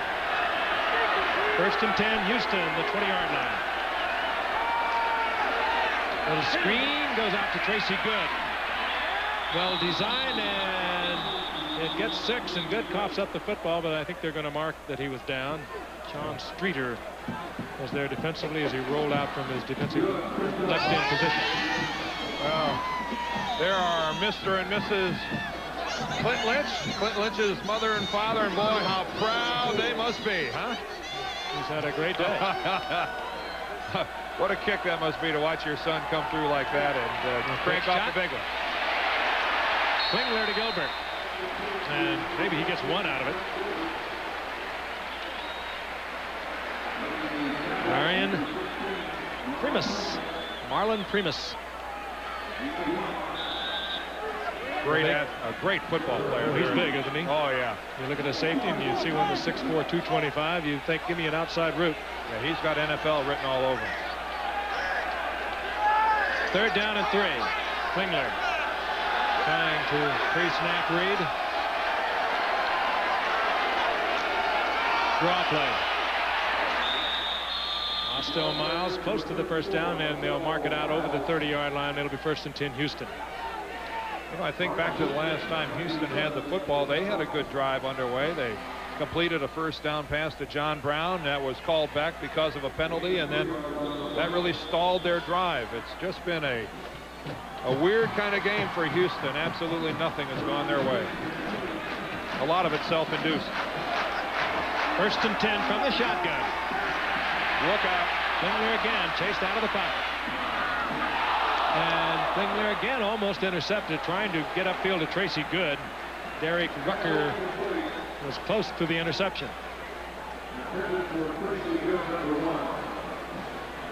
Illinois continues to shuffle defensive linemen in and out of the lineup. Their stand-up linebackers that are providing the pass rush, keeping fresh people in there to harass Klingler. They've done it all day.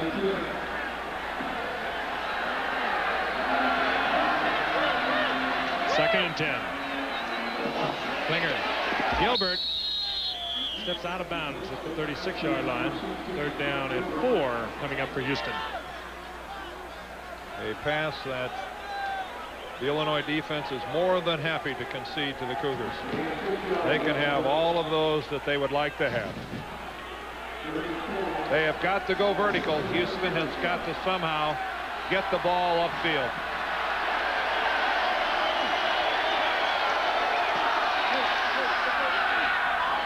Klingler. Tracy Good, and Good will have another Houston 1st down out over the 45-yard line. Well, I like this Tracy Good.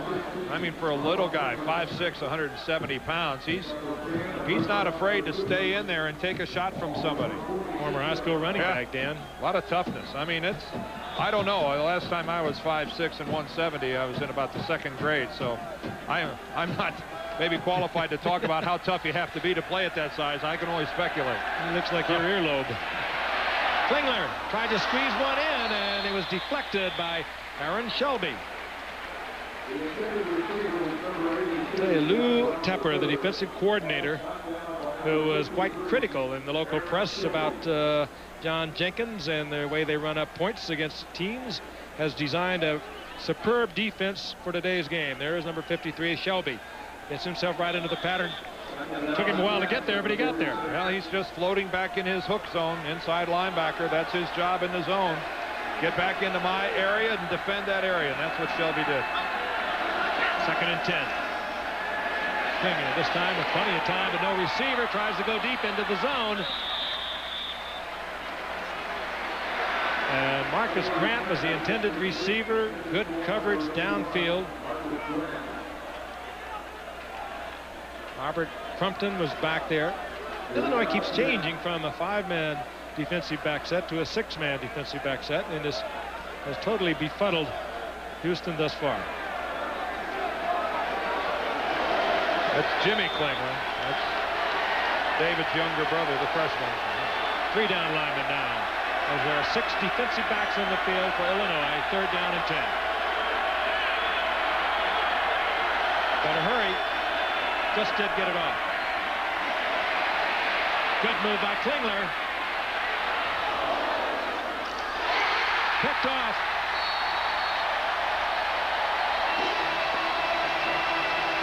Marlon Primus.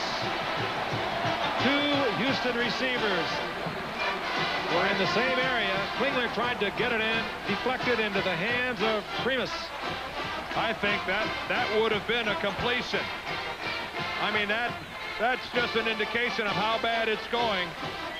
I mean, he was actually throwing the ball, and Marcus Grant came across and actually deflected it away. Boy, I mean, it's just, when it begins to fall apart, it's disintegrating for Houston. You know, I've played in games like this, Dan. I know you have. Yeah. You say, well, can't wait to get home and start over because things are not meant to be today. Illinois takes over 1st and 10, their own 43-yard line, and they will, I think, seriously work on the clock. Steve Fagan over the left side, gets a couple. 2nd down and 8. A little over 5 minutes remaining here in the 3rd quarter, and David Klingler, 10 days ago, a tough night against Miami when he certainly showed another side of a Klingler. He is one tough cookie. He was sacked 5 times, had nowhere to put the football many times, still didn't throw an interception in 59 attempts. And today he's having another rough go of it. 2nd and 8. Camino Bell over the left side, and Bell will get another 2. It'll be 3rd down and a long 3. And how many times have we said that, only to have Illinois come back and make that 3rd down conversion? Well, you can do a lot of things offensively when your offensive line is controlling the line of scrimmage, and that's exactly what's happening now for the Illini.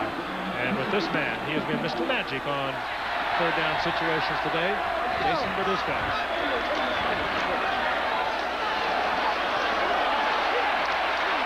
Camino Bell with a great move to the outside. Ordinarily, you would say headed north and south when you're looking for the 1st down, but he made the move. They got the 1st. Bell actually looked like he could have easily picked up the 1st down if he would have stayed inside, opted to go outside, and even though it's a good hit down around the ankles there by Batiste, that's nice work there by Camino Bell. Kevin Batiste, quite a story. He's 25 years old, was in the Toronto farm system in baseball, and is a freshman at the age of 25. 1st down, Illinois. Clinton Lynch having a big day to the 40-yard line, a gain of 4. Talking about Batiste, Frank, I've heard about not wanting to go back to the minor leagues, but this is a real change of pace. Batiste had spent those years in the minor league system of the Blue Jays, only got up to the big show for a very brief period of time. You see there Lynch almost ready to go over the century mark. Very happy mom and dad looking on as he is having the best day of his career. 2nd down and 7. Berdusco with that characteristic deep drop, and a man open downfield, and this time knocked away. A reminder, join us next Saturday when ABC's College Football brings you an afternoon of action. First at 12 o'clock Eastern, 9 a.m. Pacific. The #1 ranked Seminoles of Florida State battle the 3rd ranked Michigan Wolverines. What a beauty that's going to be. Plus, at 3:30 Eastern, 12:30 Pacific, regional coverage follows as Georgia Tech takes on Clemson. Colorado meets Stanford, or Pitt tackles Minnesota. Check your local listings for the game in your area Saturday on ABC Sports. And don't forget, that is a 12 o'clock Eastern, 11 o'clock Central start there for that Michigan-Florida State game. Verdisco somehow avoided the sack as his line collapsed on a 3rd down and 7.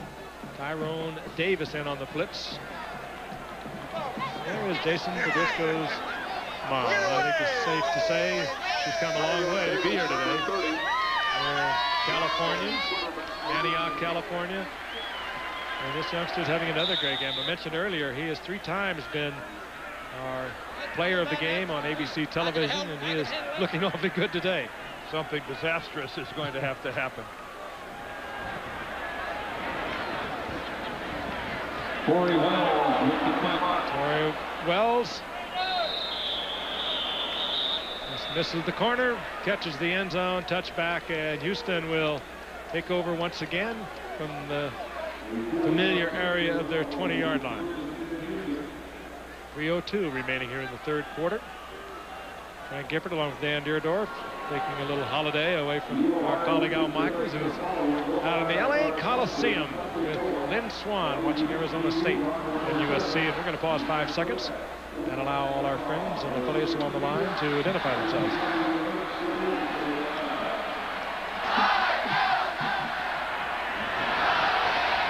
First and 10 Houston from their own 20-yard line. Klingler fires out on the flat.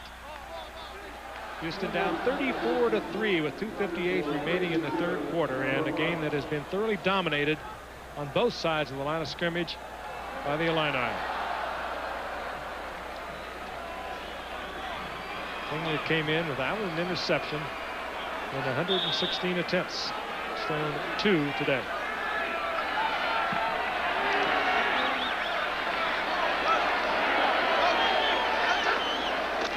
On 2nd and 10. Austin Miles, the big junior college transfer, out close to the 28-yard line. Miles had over 1,500 yards at Pasadena Junior College and averaged almost 6 yards a pop doing so. The passing game, though, of John Jenkins' Houston Cougars is out of sync. This is normally a very vertical passing game, stretching it downfield with big chunks. Haven't seen a lot of it today, just a couple times. 3rd and 2. Looking for the quick man. Gracie Good on the inside. Collects the 1st down pass at the 31-yard line. But that's just a pass that Illinois will concede for the balance of the afternoon. Kind of things you can do when you have a 31-point lead. David Klingler, 5th in the Heisman balloting a year ago.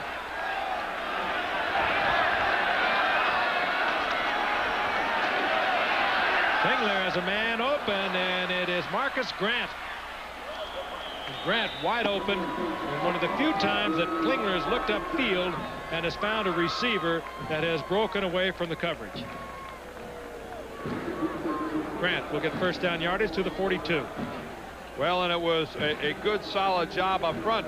One of the few times today that Klingler has actually had the chance to survey the field and have a good line of sight upfield, and he found Grant. I mean, Klingler has been pressured the majority of the time here this afternoon. Miles, and you saw Klingler turn around and tell Miles he was going to give it to him. Let's go to New York quickly now. Here's Roger Twaddle. Frank, at the Carrier Dome in Syracuse, the Orangemen turned it over on a fumble, and Shane Matthews from 4 yards out will find Willie Jackson his 3rd touchdown pass of the day. He has thrown 11 now in 3 games, and the Gators have closed the gap to 7. Let's go back to Frank. 2nd and 8 for Houston at Illinois' 40-yard line. Shot out to Good. Good steps back inside, picks up the screen block, gets to the 37-yard line. It'll be 3rd down and about 4. Dana Howard, the freshman linebacker, with a fine play on Good. There's the Houston defensive contingent. They have logged some miles this afternoon and some hours out on that field.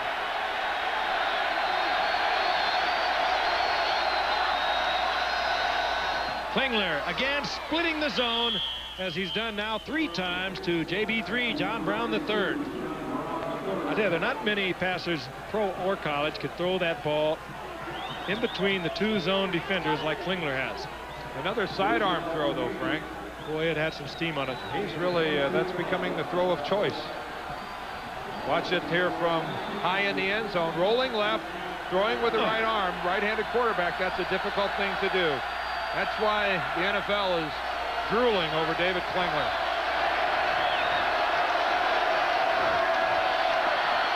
The pump fake, firing into the end zone, and you have to admire what this man does with the football. He pumps over to the right, and that pass could have been caught for 6. And that was Ron Peters crossing at the back of the end zone. There's Peters. He's the front man in that stack, just working straight across there. He's a freshman. That's about the only place that David Klingler could put the football, and would have been a nifty catch. 2nd and 10. And open in the end zone, and this time is John Brown III. JB3 comes down with the touchdown from Klingler. So Klingler puts one on the boards from 15 yards out. John Brown III with the great speed. You talk about great speed. You're not kidding. John Brown is fast. He once ran a 9.89 wind-aided 100 meters, and that's covering some ground. That is. Keep in mind that this is a guy last year that had a 25.5-yard reception average. That's making the most of every catch. Boy Scouts are looking at him. He's 6'3" and 200 pounds. Roman Anderson drills another one. Monday night, Chicago, Soldier Field. We'll be there. Back home. Yeah, we gonna come back, Mom. Come back. John Brown III for a 15-yard touchdown for Houston. They have cut Illinois' lead to 24 points with 38 seconds remaining in the 3rd quarter. And there will be the run and shoot faithful that will tell you that that is not an insurmountable lead at this point in time. If I said it, I would be accused of hyping the 4th quarter. So best in these situations to quote someone else. Exactly. You've learned well, haven't you? Well, if Houston's to make a run at it, they're going to have to play. They're going to have to play a whole lot better than they played through the first 3 quarters. They've been dominated by Illinois. Anderson puts it up high, not deep, and Scott Turner will bring it out. Scott Turner will go down at the 21-yard line. So Illinois' job now not to get too complacent about it, not to get too cautious. They just stay with their regular offense. Move the football, work on the clock. There is John Brown III. We talked about that incredible 9.89 wind-aided 100 meters. That was at Dodge City Community College. On the kicking team, there'll be a 5-yard penalty and re-kick. That was before he transferred to Houston, and we're going to do this all over again. John McAfee, now in his 4th year, taking the Illini to bowl games in each of his previous 3 years, and we'll be, of course, joining Roger Twibble in New York for our Thrifty Carmental post-game report. Boy, we have people all over the country today and tonight. You know, again, I want to remind everybody about that Michigan-Florida State game next week. That is an unusual start, an early start at 12 o'clock Eastern, 11 o'clock Central, 9 o'clock Pacific. So breakfast with the Seminoles and the Wolverines if you're on the West Coast. You never can tell. They might throw another 4th down. Well, it's not often. One pass. It's not often you get that good of a matchup this stage of the season, number 1 and number 3. We won't see that again probably for a decade. Roman Anderson to kick off once again. Following the penalty. A decade? A light year. And better think about a couple of Illini deep men. Both of them looked at each other, and the ball went into the end zone, fortunately. And they'll take over at the 20-yard line. And again, the job for the Illini to keep things happening down there, not get complacent, not get conservative. John Mackovic's been around long enough to know that, too. He's seen the good and the bad times. I remember when he came up and joined Tom Landry, who he still keeps in close touch with, and one of the great, bright young minds that we've seen come into the game. He went to Kansas City, was there for 3 years before leaving in 1987, taking a year off, and then coming here to Illinois in '88. Jason Verduzco goes to work. Quentin Lynch. And this young sophomore is having quite a day. What'd you think of that, Mom and Dad? Huh? I'm sure that brought Mr. and Mrs. Lynch out of their seat. Oh, that's what I mean. Throw something a little conservative, but keep that ball in the air. Keep it moving. You've been doing so well. And John Mackovic comes out throwing the football. This is high percentage stuff. Look at the touch, though. Gentry's up in the air. I mean, that's beautiful touch by Jason Verduzco. Lofted it up into the air when he had to, and I like that. Lynch didn't go out of bounds. Cut it back to the inside. On first down from the 40-yard line, Camino Bell hammers out to the 43-yard line as time runs out here in the third quarter. We'll be returning with more action between Houston and Illinois after this message and then a word from our ABC station. Fourth quarter here in Champaign-Urbana in Illinois on a day when Illinois has done little or nothing wrong, and they lead the Houston Cougars 34-10 with 15 minutes to play. They have a second down and 7, the ball at their own 43-yard line. And where they drawn off, the flags are everywhere. Goodbye. Joe Moody is gone, but the flags are down. Well, Houston was across the line of scrimmage. All that remains to be seen is whether or not they made contact. First of all, were they drawn off? Second of all, did they make contact before the snap, which would make it a dead play? They're calling this a touchdown. We have offside against the defense. We have a touchdown. 57 yards, Moody from Loyola Academy in Chicago. Transfer from Oklahoma University. 57 yards, and the run and shoot. We may have to reload and think about tomorrow. Beautiful blocking. Yeah, you can see Jason Youngblood, number 98, was all the way across the line of scrimmage. And Joe Moody, a little used running back. What a big kick for him.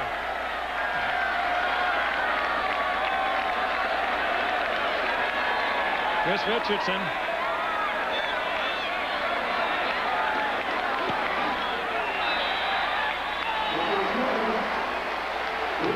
(41-10).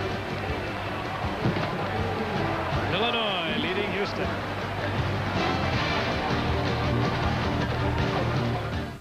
Well, there's Joe Moody, who gets a 57-yard touchdown this game. He didn't even have a carry coming into this game, and he comes out of this one with a nifty little touchdown and another long Illinois scoring drive. And we need to put together the numbers, guys, on the length of Illinois scoring drives so far this game. It's staggering. In fact, it's so staggering I've forgotten what it is. Richardson, a line drive that'll carry into the end zone, and Good will watch it. And once again, Houston will start from the 20-yard line. Good kicking by Richardson today. He's either taken it out of the end zone or made it almost impossible to bring it out. And Houston has time and time again found themselves opening their offensive play from the 20-yard line. A thorough domination in this game by Illinois on both sides of the line, offensively, defensively. They've run the football. They have passed the football well. 494 yards in total offense for Illinois. 3 turnovers, a key number there on the side of Houston.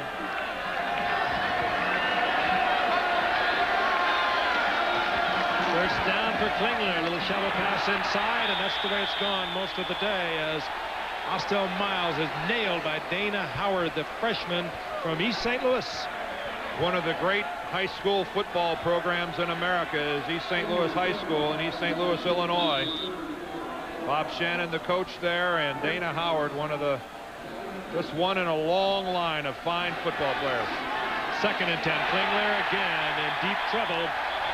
Polasek, who was playing a fine game. This is a freshman linebacker. He's 6'2" and 230, and he's been all over the field today. And a serious case of negative deja vu. There's Lou Tepper, the defensive coordinator of the Fighting Illini, and boy, he must be proud of his charges today. But this is a team that was beaten last week by Miami 40-10, and they look up at the scoreboard now and see it's 41-10 in favor of Illinois. That's a bad flashback. And like that night in Miami, their offense now is backing up. Klingler again buys time by scrambling out of the pocket.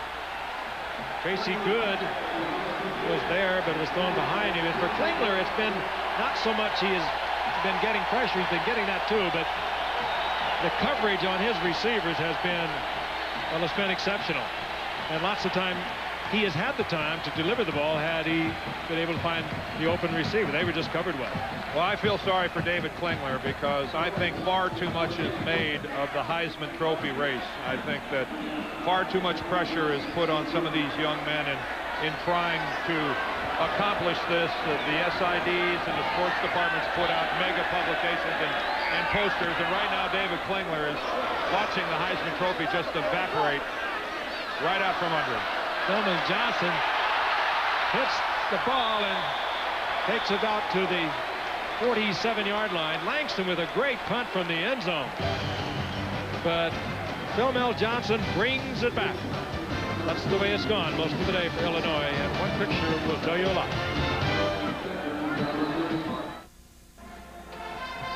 There is Jeff Kinney, the backup quarterback to Jason Verduzco. His dad, the great football player at Nebraska, played with the Kansas City Chiefs, and a fine football family. And you wonder when he may get an opportunity to get a shot at this game. Right now, though, Jason Verduzco steps under center for the Illini. And he's had almost the perfect day, Verduzco. Ball at the 48-yard line of Houston. Clinton Lynch. Flag comes in late as Lynch moves to the 43-yard line. Sam Fa'ita, the 6'4", 280-pound freshman defensive lineman there. I know one thing what some people around the country are saying, particularly people that have played the University of Houston. Holding on the offense, 10-yard penalty. Still first down. Places like Louisiana Tech, I bet they're saying to themselves, I bet if John Jenkins was coaching the Illini, he wouldn't take Verduzco out of the game. John Jenkins has not made a lot of friends in the coaching community, and I guess it's the risk you run when you play that high-profile offense. But when a disastrous Saturday afternoon comes along like the one Houston's experiencing this afternoon, among other coaches around the NCAA, you're not going to get a lot of sympathy. Long shot by Verduzco. And coming down with the ball is Turner. Not bad coverage there by Steve Harris, but Verduzco again put it right on the money. Not bad coverage. I thought they were going to call interference. Looked like he was tackling Turner on his way down. Steve Harris, watch this.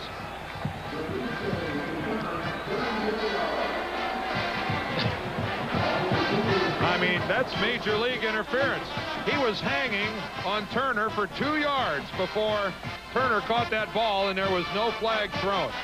Turner made the reception anyway, but wow, that's having to work hard to catch a pass. Turner with that great speed, Big Ten hurdles champion. Comes down with the ball, 1st and 10, Illinois, 21-yard line of Houston. Camino Bell works the right side and works the clock. This is just an overpowering performance by Illinois, last year's defending Big Ten co-champions. And I'll tell you something, John Mackovic is serving notice on people like the good folks up in Ann Arbor that, you know, Michigan might not be the only real good team in the Big Ten this year. Illinois makes their Big Ten run, and they have next week off, Dan, and then October the 5th they go against Minnesota. Minnesota was thrashed by Baylor today, I think.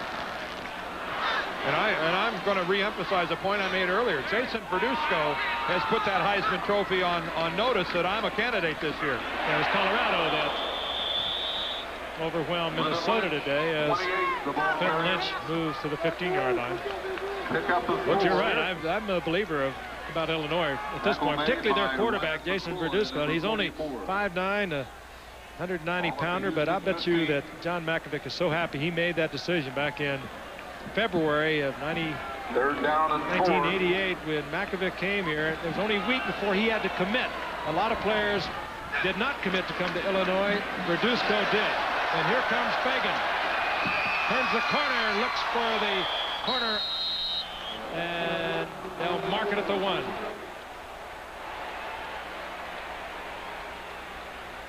And the former high school star from Deerfield Beach in Florida, Steve Fagan. It's another first down inside the 1. Boy, great hustle by the Houston defense to make sure that this wasn't a touchdown. Look at that block by Clint Lynch. There's Fagan turning the corner. And there's the push out of bounds by Steve Harris. He saves the touchdown, but only by about 6 inches. Fagan, the fastest of the Illini running backs, breaking the contain and getting around. Dilger, the tight end, in motion. And Camino Bell. Illinois now doing it on the ground.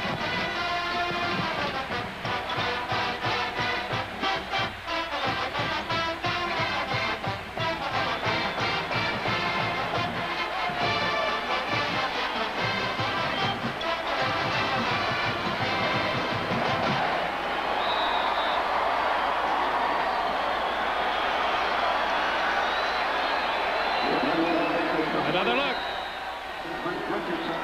Again, just good, solid work up front by the Illinois offensive line that's playing the game of the year, certainly for them in this young season. Total domination up front. It looks so good as the big tight end, Ken Dilger, leading that attack once again. 6'5", 243-pounder as Richardson hammers it through for the 48-point. They lead 48-10. We'll be back in a moment. Should be seeing Jeff Kinney, at least perhaps. I don't know whether John Mackovic will continue to go with Jason Verduzco with 11:25 remaining in the 4th quarter. Verduzco had a major role, and as Dan pointed out earlier, whereas Klingler might have trouble thinking Heisman, Verduzco can start thinking Heisman. And only a 48-yard touchdown drive for Illinois. That must be really disappointing. Richardson. This time an opportunity to bring one back by Andre Sanders, and the whistle blows. He had his knee down on the field. Exactly. Boy, it's in our game. Deandra. An abysmal afternoon for. When you think back from the very beginning, it's hard to think of how many things have gone wrong for Houston. I mean, that's just a smart call by the official. He's down on his right knee when he fields that kickoff. So Klingler will take over Houston offense at the 9-yard line. Look at that, 609 total yards for Illinois. Incomplete. 2nd and 10. Going behind the. Oh, they're calling it interception. Derek Rucker is going to get the 3rd interception of the day. I thought it had come off the carpet, but they're going to give it to Rucker.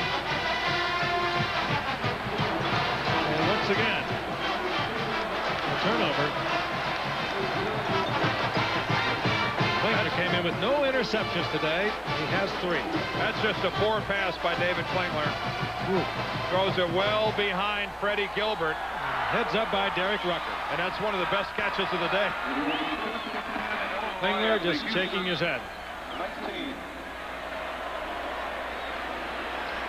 We mentioned he didn't have an interception coming into this game. He'd had a long string of completions without an interception, and now he has 3. Jeff Kinney is in now, quarterback for the Illini.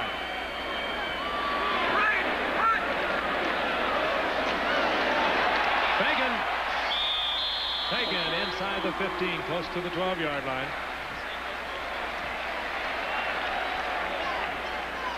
Frank, we talked earlier about these scoring drives for Illinois. Take a look at this. 69, 89, 96, 89, 70, and 80, and then that measly little 48 tossed in there. I can't recall ever seeing that many long drives by one team in one game. An extraordinary offensive performance by Illinois. Second down and 3.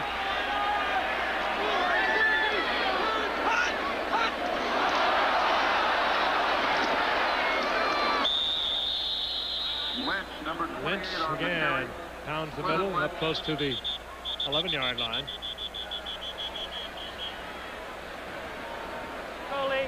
With a 25-second clock, the 25-second clock will be kept on the field. A problem with the 25-second clock, so if you heard that. Jason Verduzco leads with 16 of 22, 340 yards, 3 touchdowns. I might point out that Illinois opened the season with well over 1,000 yards of offense, and that's the largest number of yards they put together since they recorded statistics here at Illinois going back to 1920. And they're certainly going to, after 3 games, exceed the best ever. Well, Verduzco goes over 1,100 yards passing in only 3 games. I mean, that's just a strong start for Jason Verduzco. That was Steve Madison in a fullback, a freshman from Toronto. As in Daniel Ontario. Johnson, 26, was the tackler. Ball is up to Houston 10. Chris Richardson, who has been a major factor in. Chris Richardson in for He's got the some field goal snappy attempt. little shoes on here, doesn't he? Fourth and 1 for the Illini. When you get a kicker that put it in the end zone for you, it's just pretty nice. There's some multicolored kicks for you. I mean, I don't. It's a whopping legs, too, doesn't it? I don't give them any sort of a chance of being big sellers. Well, they've taken over 50. A good look at how they've narrowed the goalpost here in college football, and when you're out on that hash mark, pretty severe angle, but Richardson nails it nonetheless. 27-yard field goal. 9:10 remaining here in the 4th quarter, and Houston would like to have that disappear quickly. And a reminder, Dan and I will be moving on to Chicago, joining Al Michaels there. Monday Night Football, the Jets and the Bears. And the Bears coming off their win over the Giants. And the Jets with a fine performance, a dramatically different team that you're going to see with these Jets.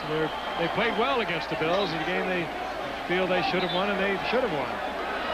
So the Bears, I'm sure, will not be looking past them, but that could be a good one. Monday Night Football from Chicago, 9 o'clock Eastern Time. Be with us.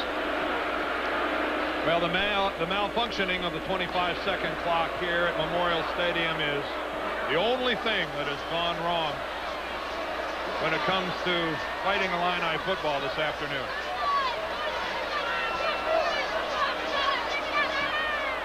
Yep. That is it. That's the only thing wrong here. It was a game that we thought would carry right into darkness because of the 2 offenses. It may have carried Houston on into darkness. Illinois has completed so many when they've thrown the football. The time has moved quickly.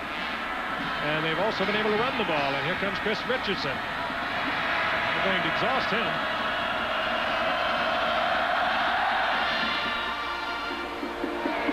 Tracy Good from the 7-yard line. With an opening. Good. The fine return out over the 40-yard line. John Jenkins now is going to have to do maybe the best job of coaching that he's had to do since he's taken over this Houston program. As we talked about, he has a week off and then has Baylor at home. But a program that had lofty expectations has really struggled here the last couple of weeks. And this is where a coach has to do his best work of pulling everything back together, trying to get the kids to settle down and get back to just playing good basic football. Very nearly the 4th interception, as Illinois now is aligned with 3 defensive linemen. That was Rod Boykin.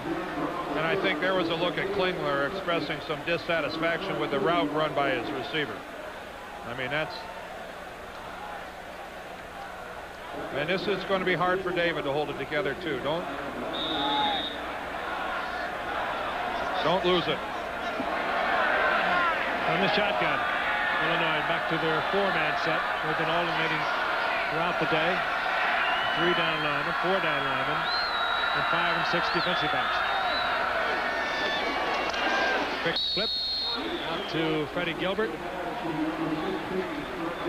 That's very little, if anything. I can't help but sympathize with anyone who finds himself in the position John Jenkins and the Cougars are in right now. As you and I touched on earlier, Frank, we've both been on the short end of this one, and it is just about as bad a feeling as you can experience. 3-man rush, and yet Klingler is still able to find a receiver, but he juggles the football as he goes out of bounds, and it's ruled incomplete. Marcus Grant.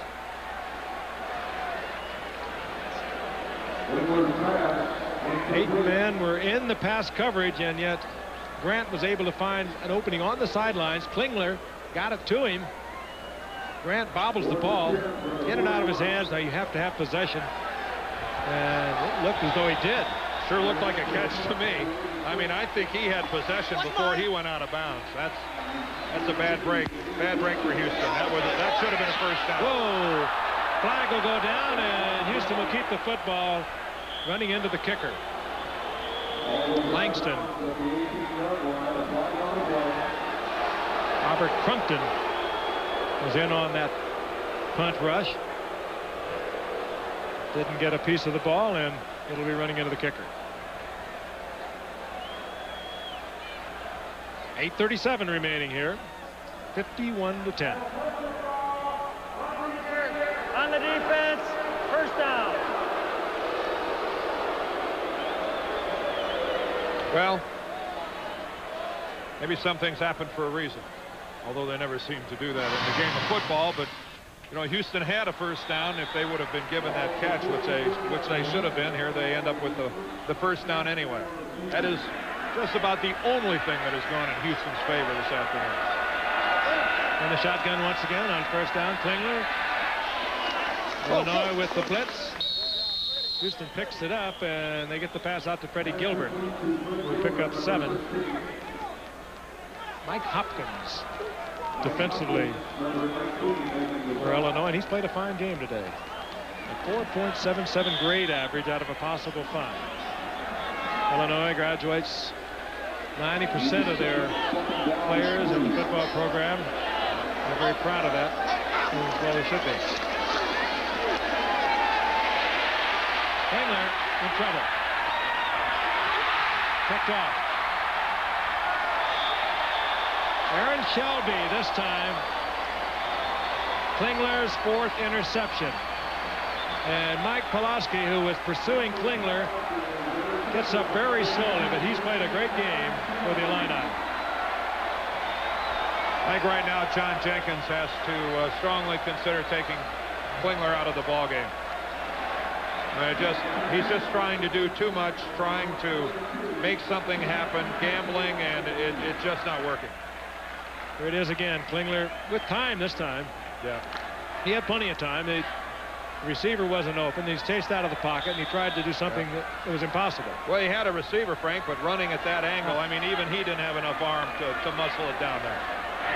Illinois, 1st and 10.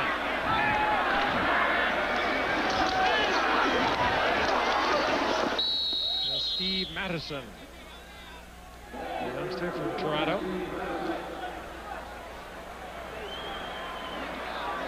And Jeff Kinney, he has the dimensions. 6'4", 205, a junior. Kinney's father played on the national championship team in Nebraska in '71, a 2-time All-American. And Kinney actually suffered a blood clot in his shoulder in '89 while backing up Jeff George, and that gave Verduzco a shot at the backup job, and Verduzco was never let go. And he inherited the role from Kenny. Second down and 10. Illini from the 32-yard line. Madison again. Hustles his way to the 37-yard line. Good running.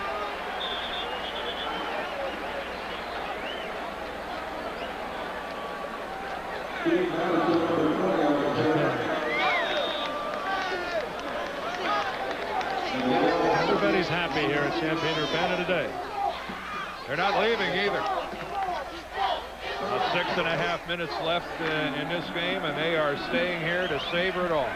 Well, Klingler a year ago only threw 20 interceptions in 643 attempts. Today he's had 4. A fifth of what he had all last year. Flag is down.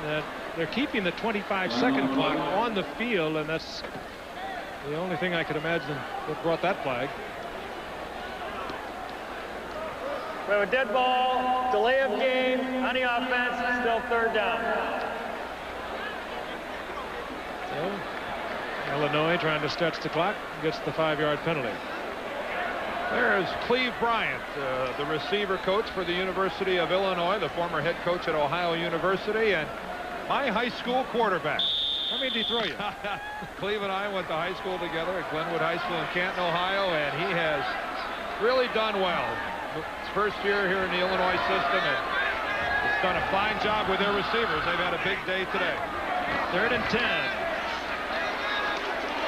And George in and out of the hands of the intended receiver, Brandon Harris, and incomplete. It'll be 4th down, and we're going to go to New York as Jeff Kinney misses on the 3rd down conversion. Roger Twyble. Roger? Thank you very much, Frank. Not a real good day for your Trojans at Southern Cal, but trailing 32-18 with about 2.5 to go. Mazio Royster, who came back from an injury this week, trots it in. That makes it 32-25. The Trojans trail Arizona State by 7 with 2 to go. Let's go back to Frank. Thank you, Roger. Only 2 minutes left for your guys there, Frank. They better. Lots of time. Lots of Corey Wells puts one up, and Houston will get the ball back at the 35-yard line. Spoken like a man of Troy, right? Now, Lynn Swan, the former Trojan, is dealing with our colleague Al Michaels, the Arizona State alumni. They're calling that game on this very busy college day for ABC. Al, of course, a 4-time letter winner at Arizona State. In wrestling and other sports. 6:02 remaining. I think the School of Journalism it says. On. David Klingler stays on.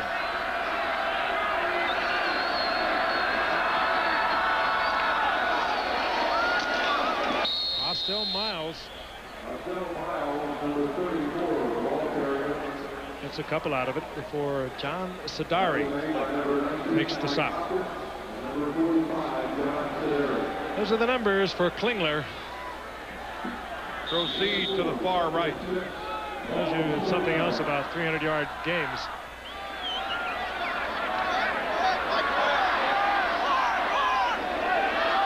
Klingler reads the pre-snap set, moves his people around, connects with Verlin Brown.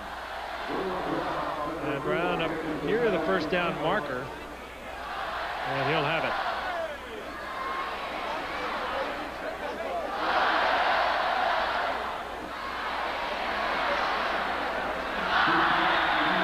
Superb job by Lou Tepper, the defensive coordinator for the Illini. Played it steady. They played the zone all the way, and they've got the pass rush. Klingler again trying to squeeze it in between the 2 zones. That time he overthrows Marcus Grant. He was successful earlier there, and there is Lou Tepper. He was successful earlier getting to John Brown III. Tepper has put on quite a defensive scheme today.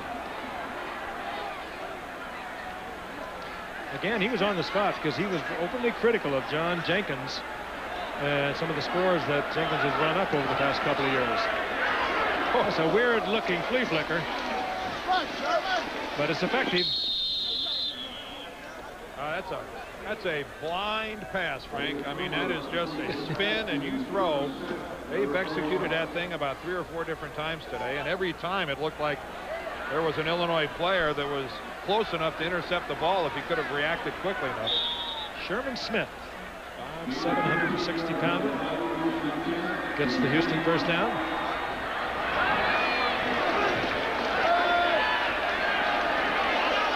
Klingler smokes one in. His intended receiver, Verlin Brown, and Verlin Brown was really hammered by Chris Slater. Number 85.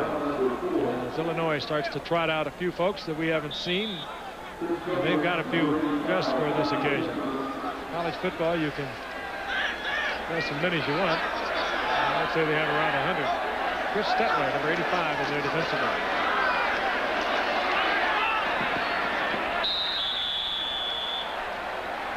It's that kind of a day for David Klingler.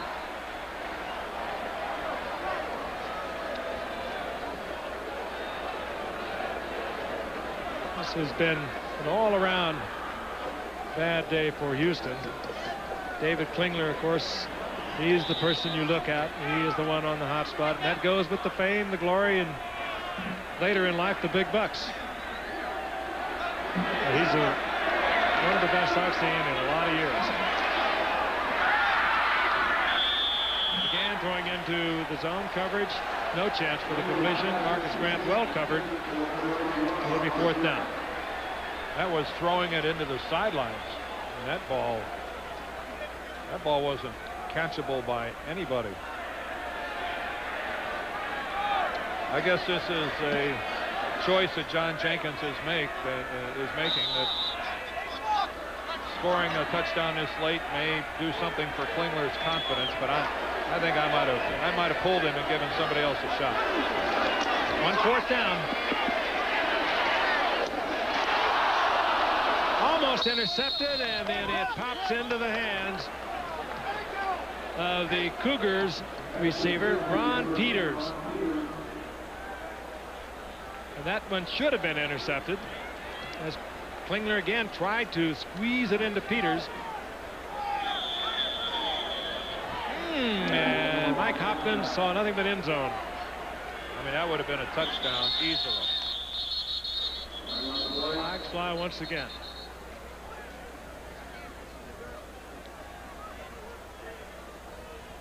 Dead ball, illegal snap on the offense, still 1st down. It's the thing that has troubled Houston as much as anything else, and it did against Miami too, and that is illegal formations. The kind of penalties that you get from I don't know, concentration or lack of it or something. It's not a complicated offense, and yet on several occasions we've had illegal formation. We've had movement before the snap.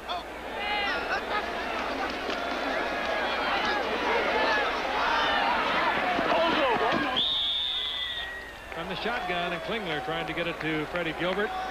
Just fired that one out of bounds, incomplete. Gilbert well covered. Jeff Jamison was there. Deep man in the zone. Well, I can't imagine how painful this must be to watch for Houston fans, to watch their team in the span of 9 or 10 days just completely disintegrate. And as I said earlier, what a coaching job John Jenkins has in front of him over the next 2 weeks.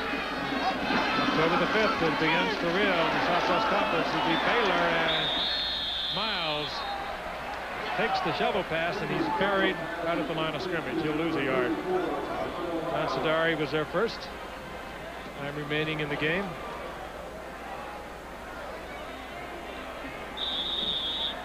.406 remaining.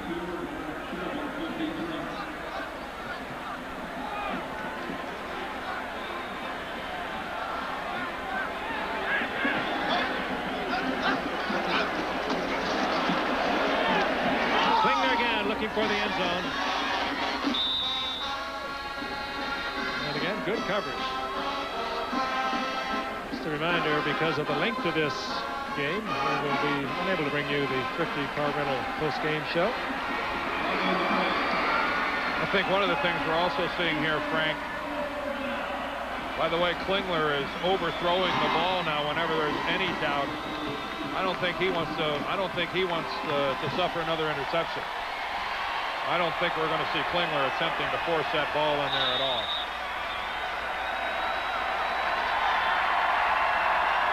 Penalty on the play moves the ball inside the 30-yard line. Still third down in a long 10.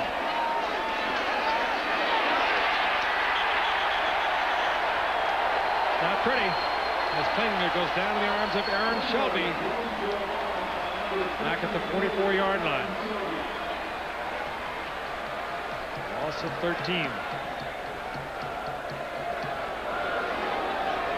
This is with a three-man rush. That's what's so discouraging about it. That's just a good hustle speed rush upfield that time, and boy, it's just totally disintegrating for the Houston Cougars. Fourth down and a long, long way. Miles, Austin Miles, the junior transfer from Pasadena Junior College, who has seen a lot of action here this afternoon, on fourth down, and Illinois will take over with 3 minutes remaining in the game. And let's take a look at what's transpiring around the country. Syracuse, big game, putting a real surprise on Florida. The Vols coming from behind, spoiling Jackie Sherrill and the party at Mississippi State. Nothing new there with Oklahoma scoring a lot of points. Clemson over Temple 37-7. Notre Dame whomping Michigan State. George Perlis can't be too happy on Denise Lansing. Illinois first and 10, the ball at their own 27-yard line. They lead 51-10 over the Houston Cougars. J.J. O'Loughlin is the quarterback. And Steve Madison carries it over the left side, and he'll have first down yardage. And let's take a look at some more scores. Tulsa, look at that, upsetting Texas A&M, that game in Tulsa. Boy, that's one of their biggest wins in years. Ohio State putting 33 on the board, and a strong Colorado team just whitewashes Minnesota. The Intellectual Bowl, Rutgers and Northwestern. Illinois with their third quarterback, J.J. O'Loughlin, a 6'2", 200-pound freshman. Jason Dusko watches from the sidelines after a great performance. Freshman from California.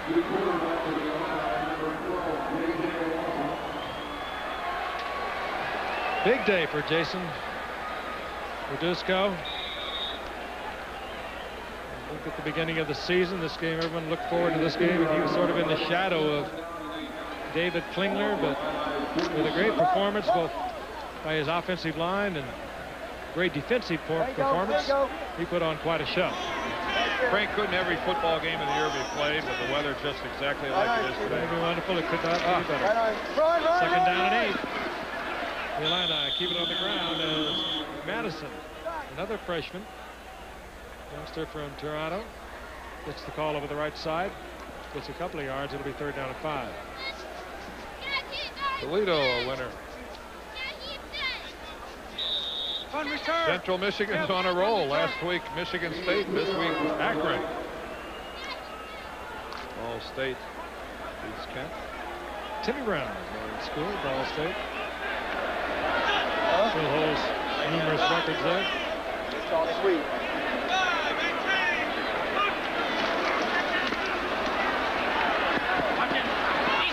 Madison again as Illinois now ticks the seconds off the clock down to 1 minute. And Jason Dusko. John McAfee Put him very strongly in the running for Heisman, I would say. You got that right. John Macvick says he's one of the strongest players, if not the strongest player on the team, pound for pound. Prepares as good as any player he has ever had, and he's had a lot of them. He's former wrestler from Antioch High School, 4 letters there. And if you know the mentality of a wrestler, and a good friend of mine, Dan Gable, the great gold medalist, you know that they are tough cookies. They don't know from losing.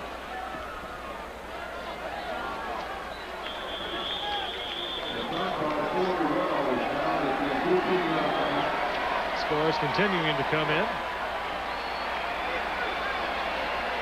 And it's marked inside the 15-yard line. Houston has 18 seconds on the clock.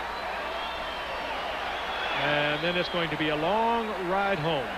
And a week off before they put it back together again and go into the Southwest Conference competition. Going against Baylor. I think Lou Tupper he took a Gatorade bath on the sidelines. And just, what a job he did. And you see him, he's being recognized for it too. But I'll tell you, John Mackovic also had a pretty good scheme of things going into it offensively. And he called him at all the right times. Well, there's that blind spin that goes back, and that one almost was intercepted. Frank, let's give credit to some of the guys that put on a good show here this afternoon for us. Our guys are very busy in New York. Our executive producer is on hand there, Jack O'Hara. Our coordinating producer of ABC's College Football, Bob Goodrich. And now Houston keeps it on the ground. Today's game produced by Dick Buffington, directed by Jim Jeanette. Our ski director, technical director Joe Chavo. Our associate producer for college football is Jim Ressler. Associate director Howard Shapiro. Our unit manager Phil Engst. Our technical operations manager Mel Gerard. Assistant to the producer Chris Schachter. Statistician Scott Amento. And our spotter Kent Brown from here at the University of Illinois. Big day for this man, John Mackovic. Our players of the game coming up, so stay with us. We'll be back in just a moment.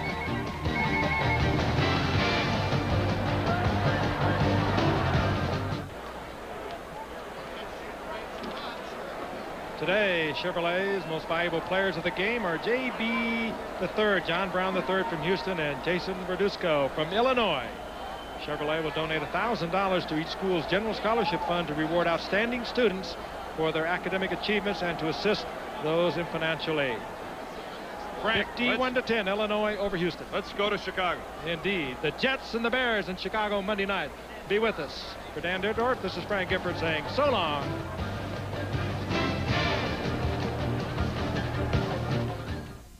Tonight, ABC Sports returns with more college football excitement when BYU meets Penn State, or Frank Washington faces Nebraska, or Georgia battles Alabama.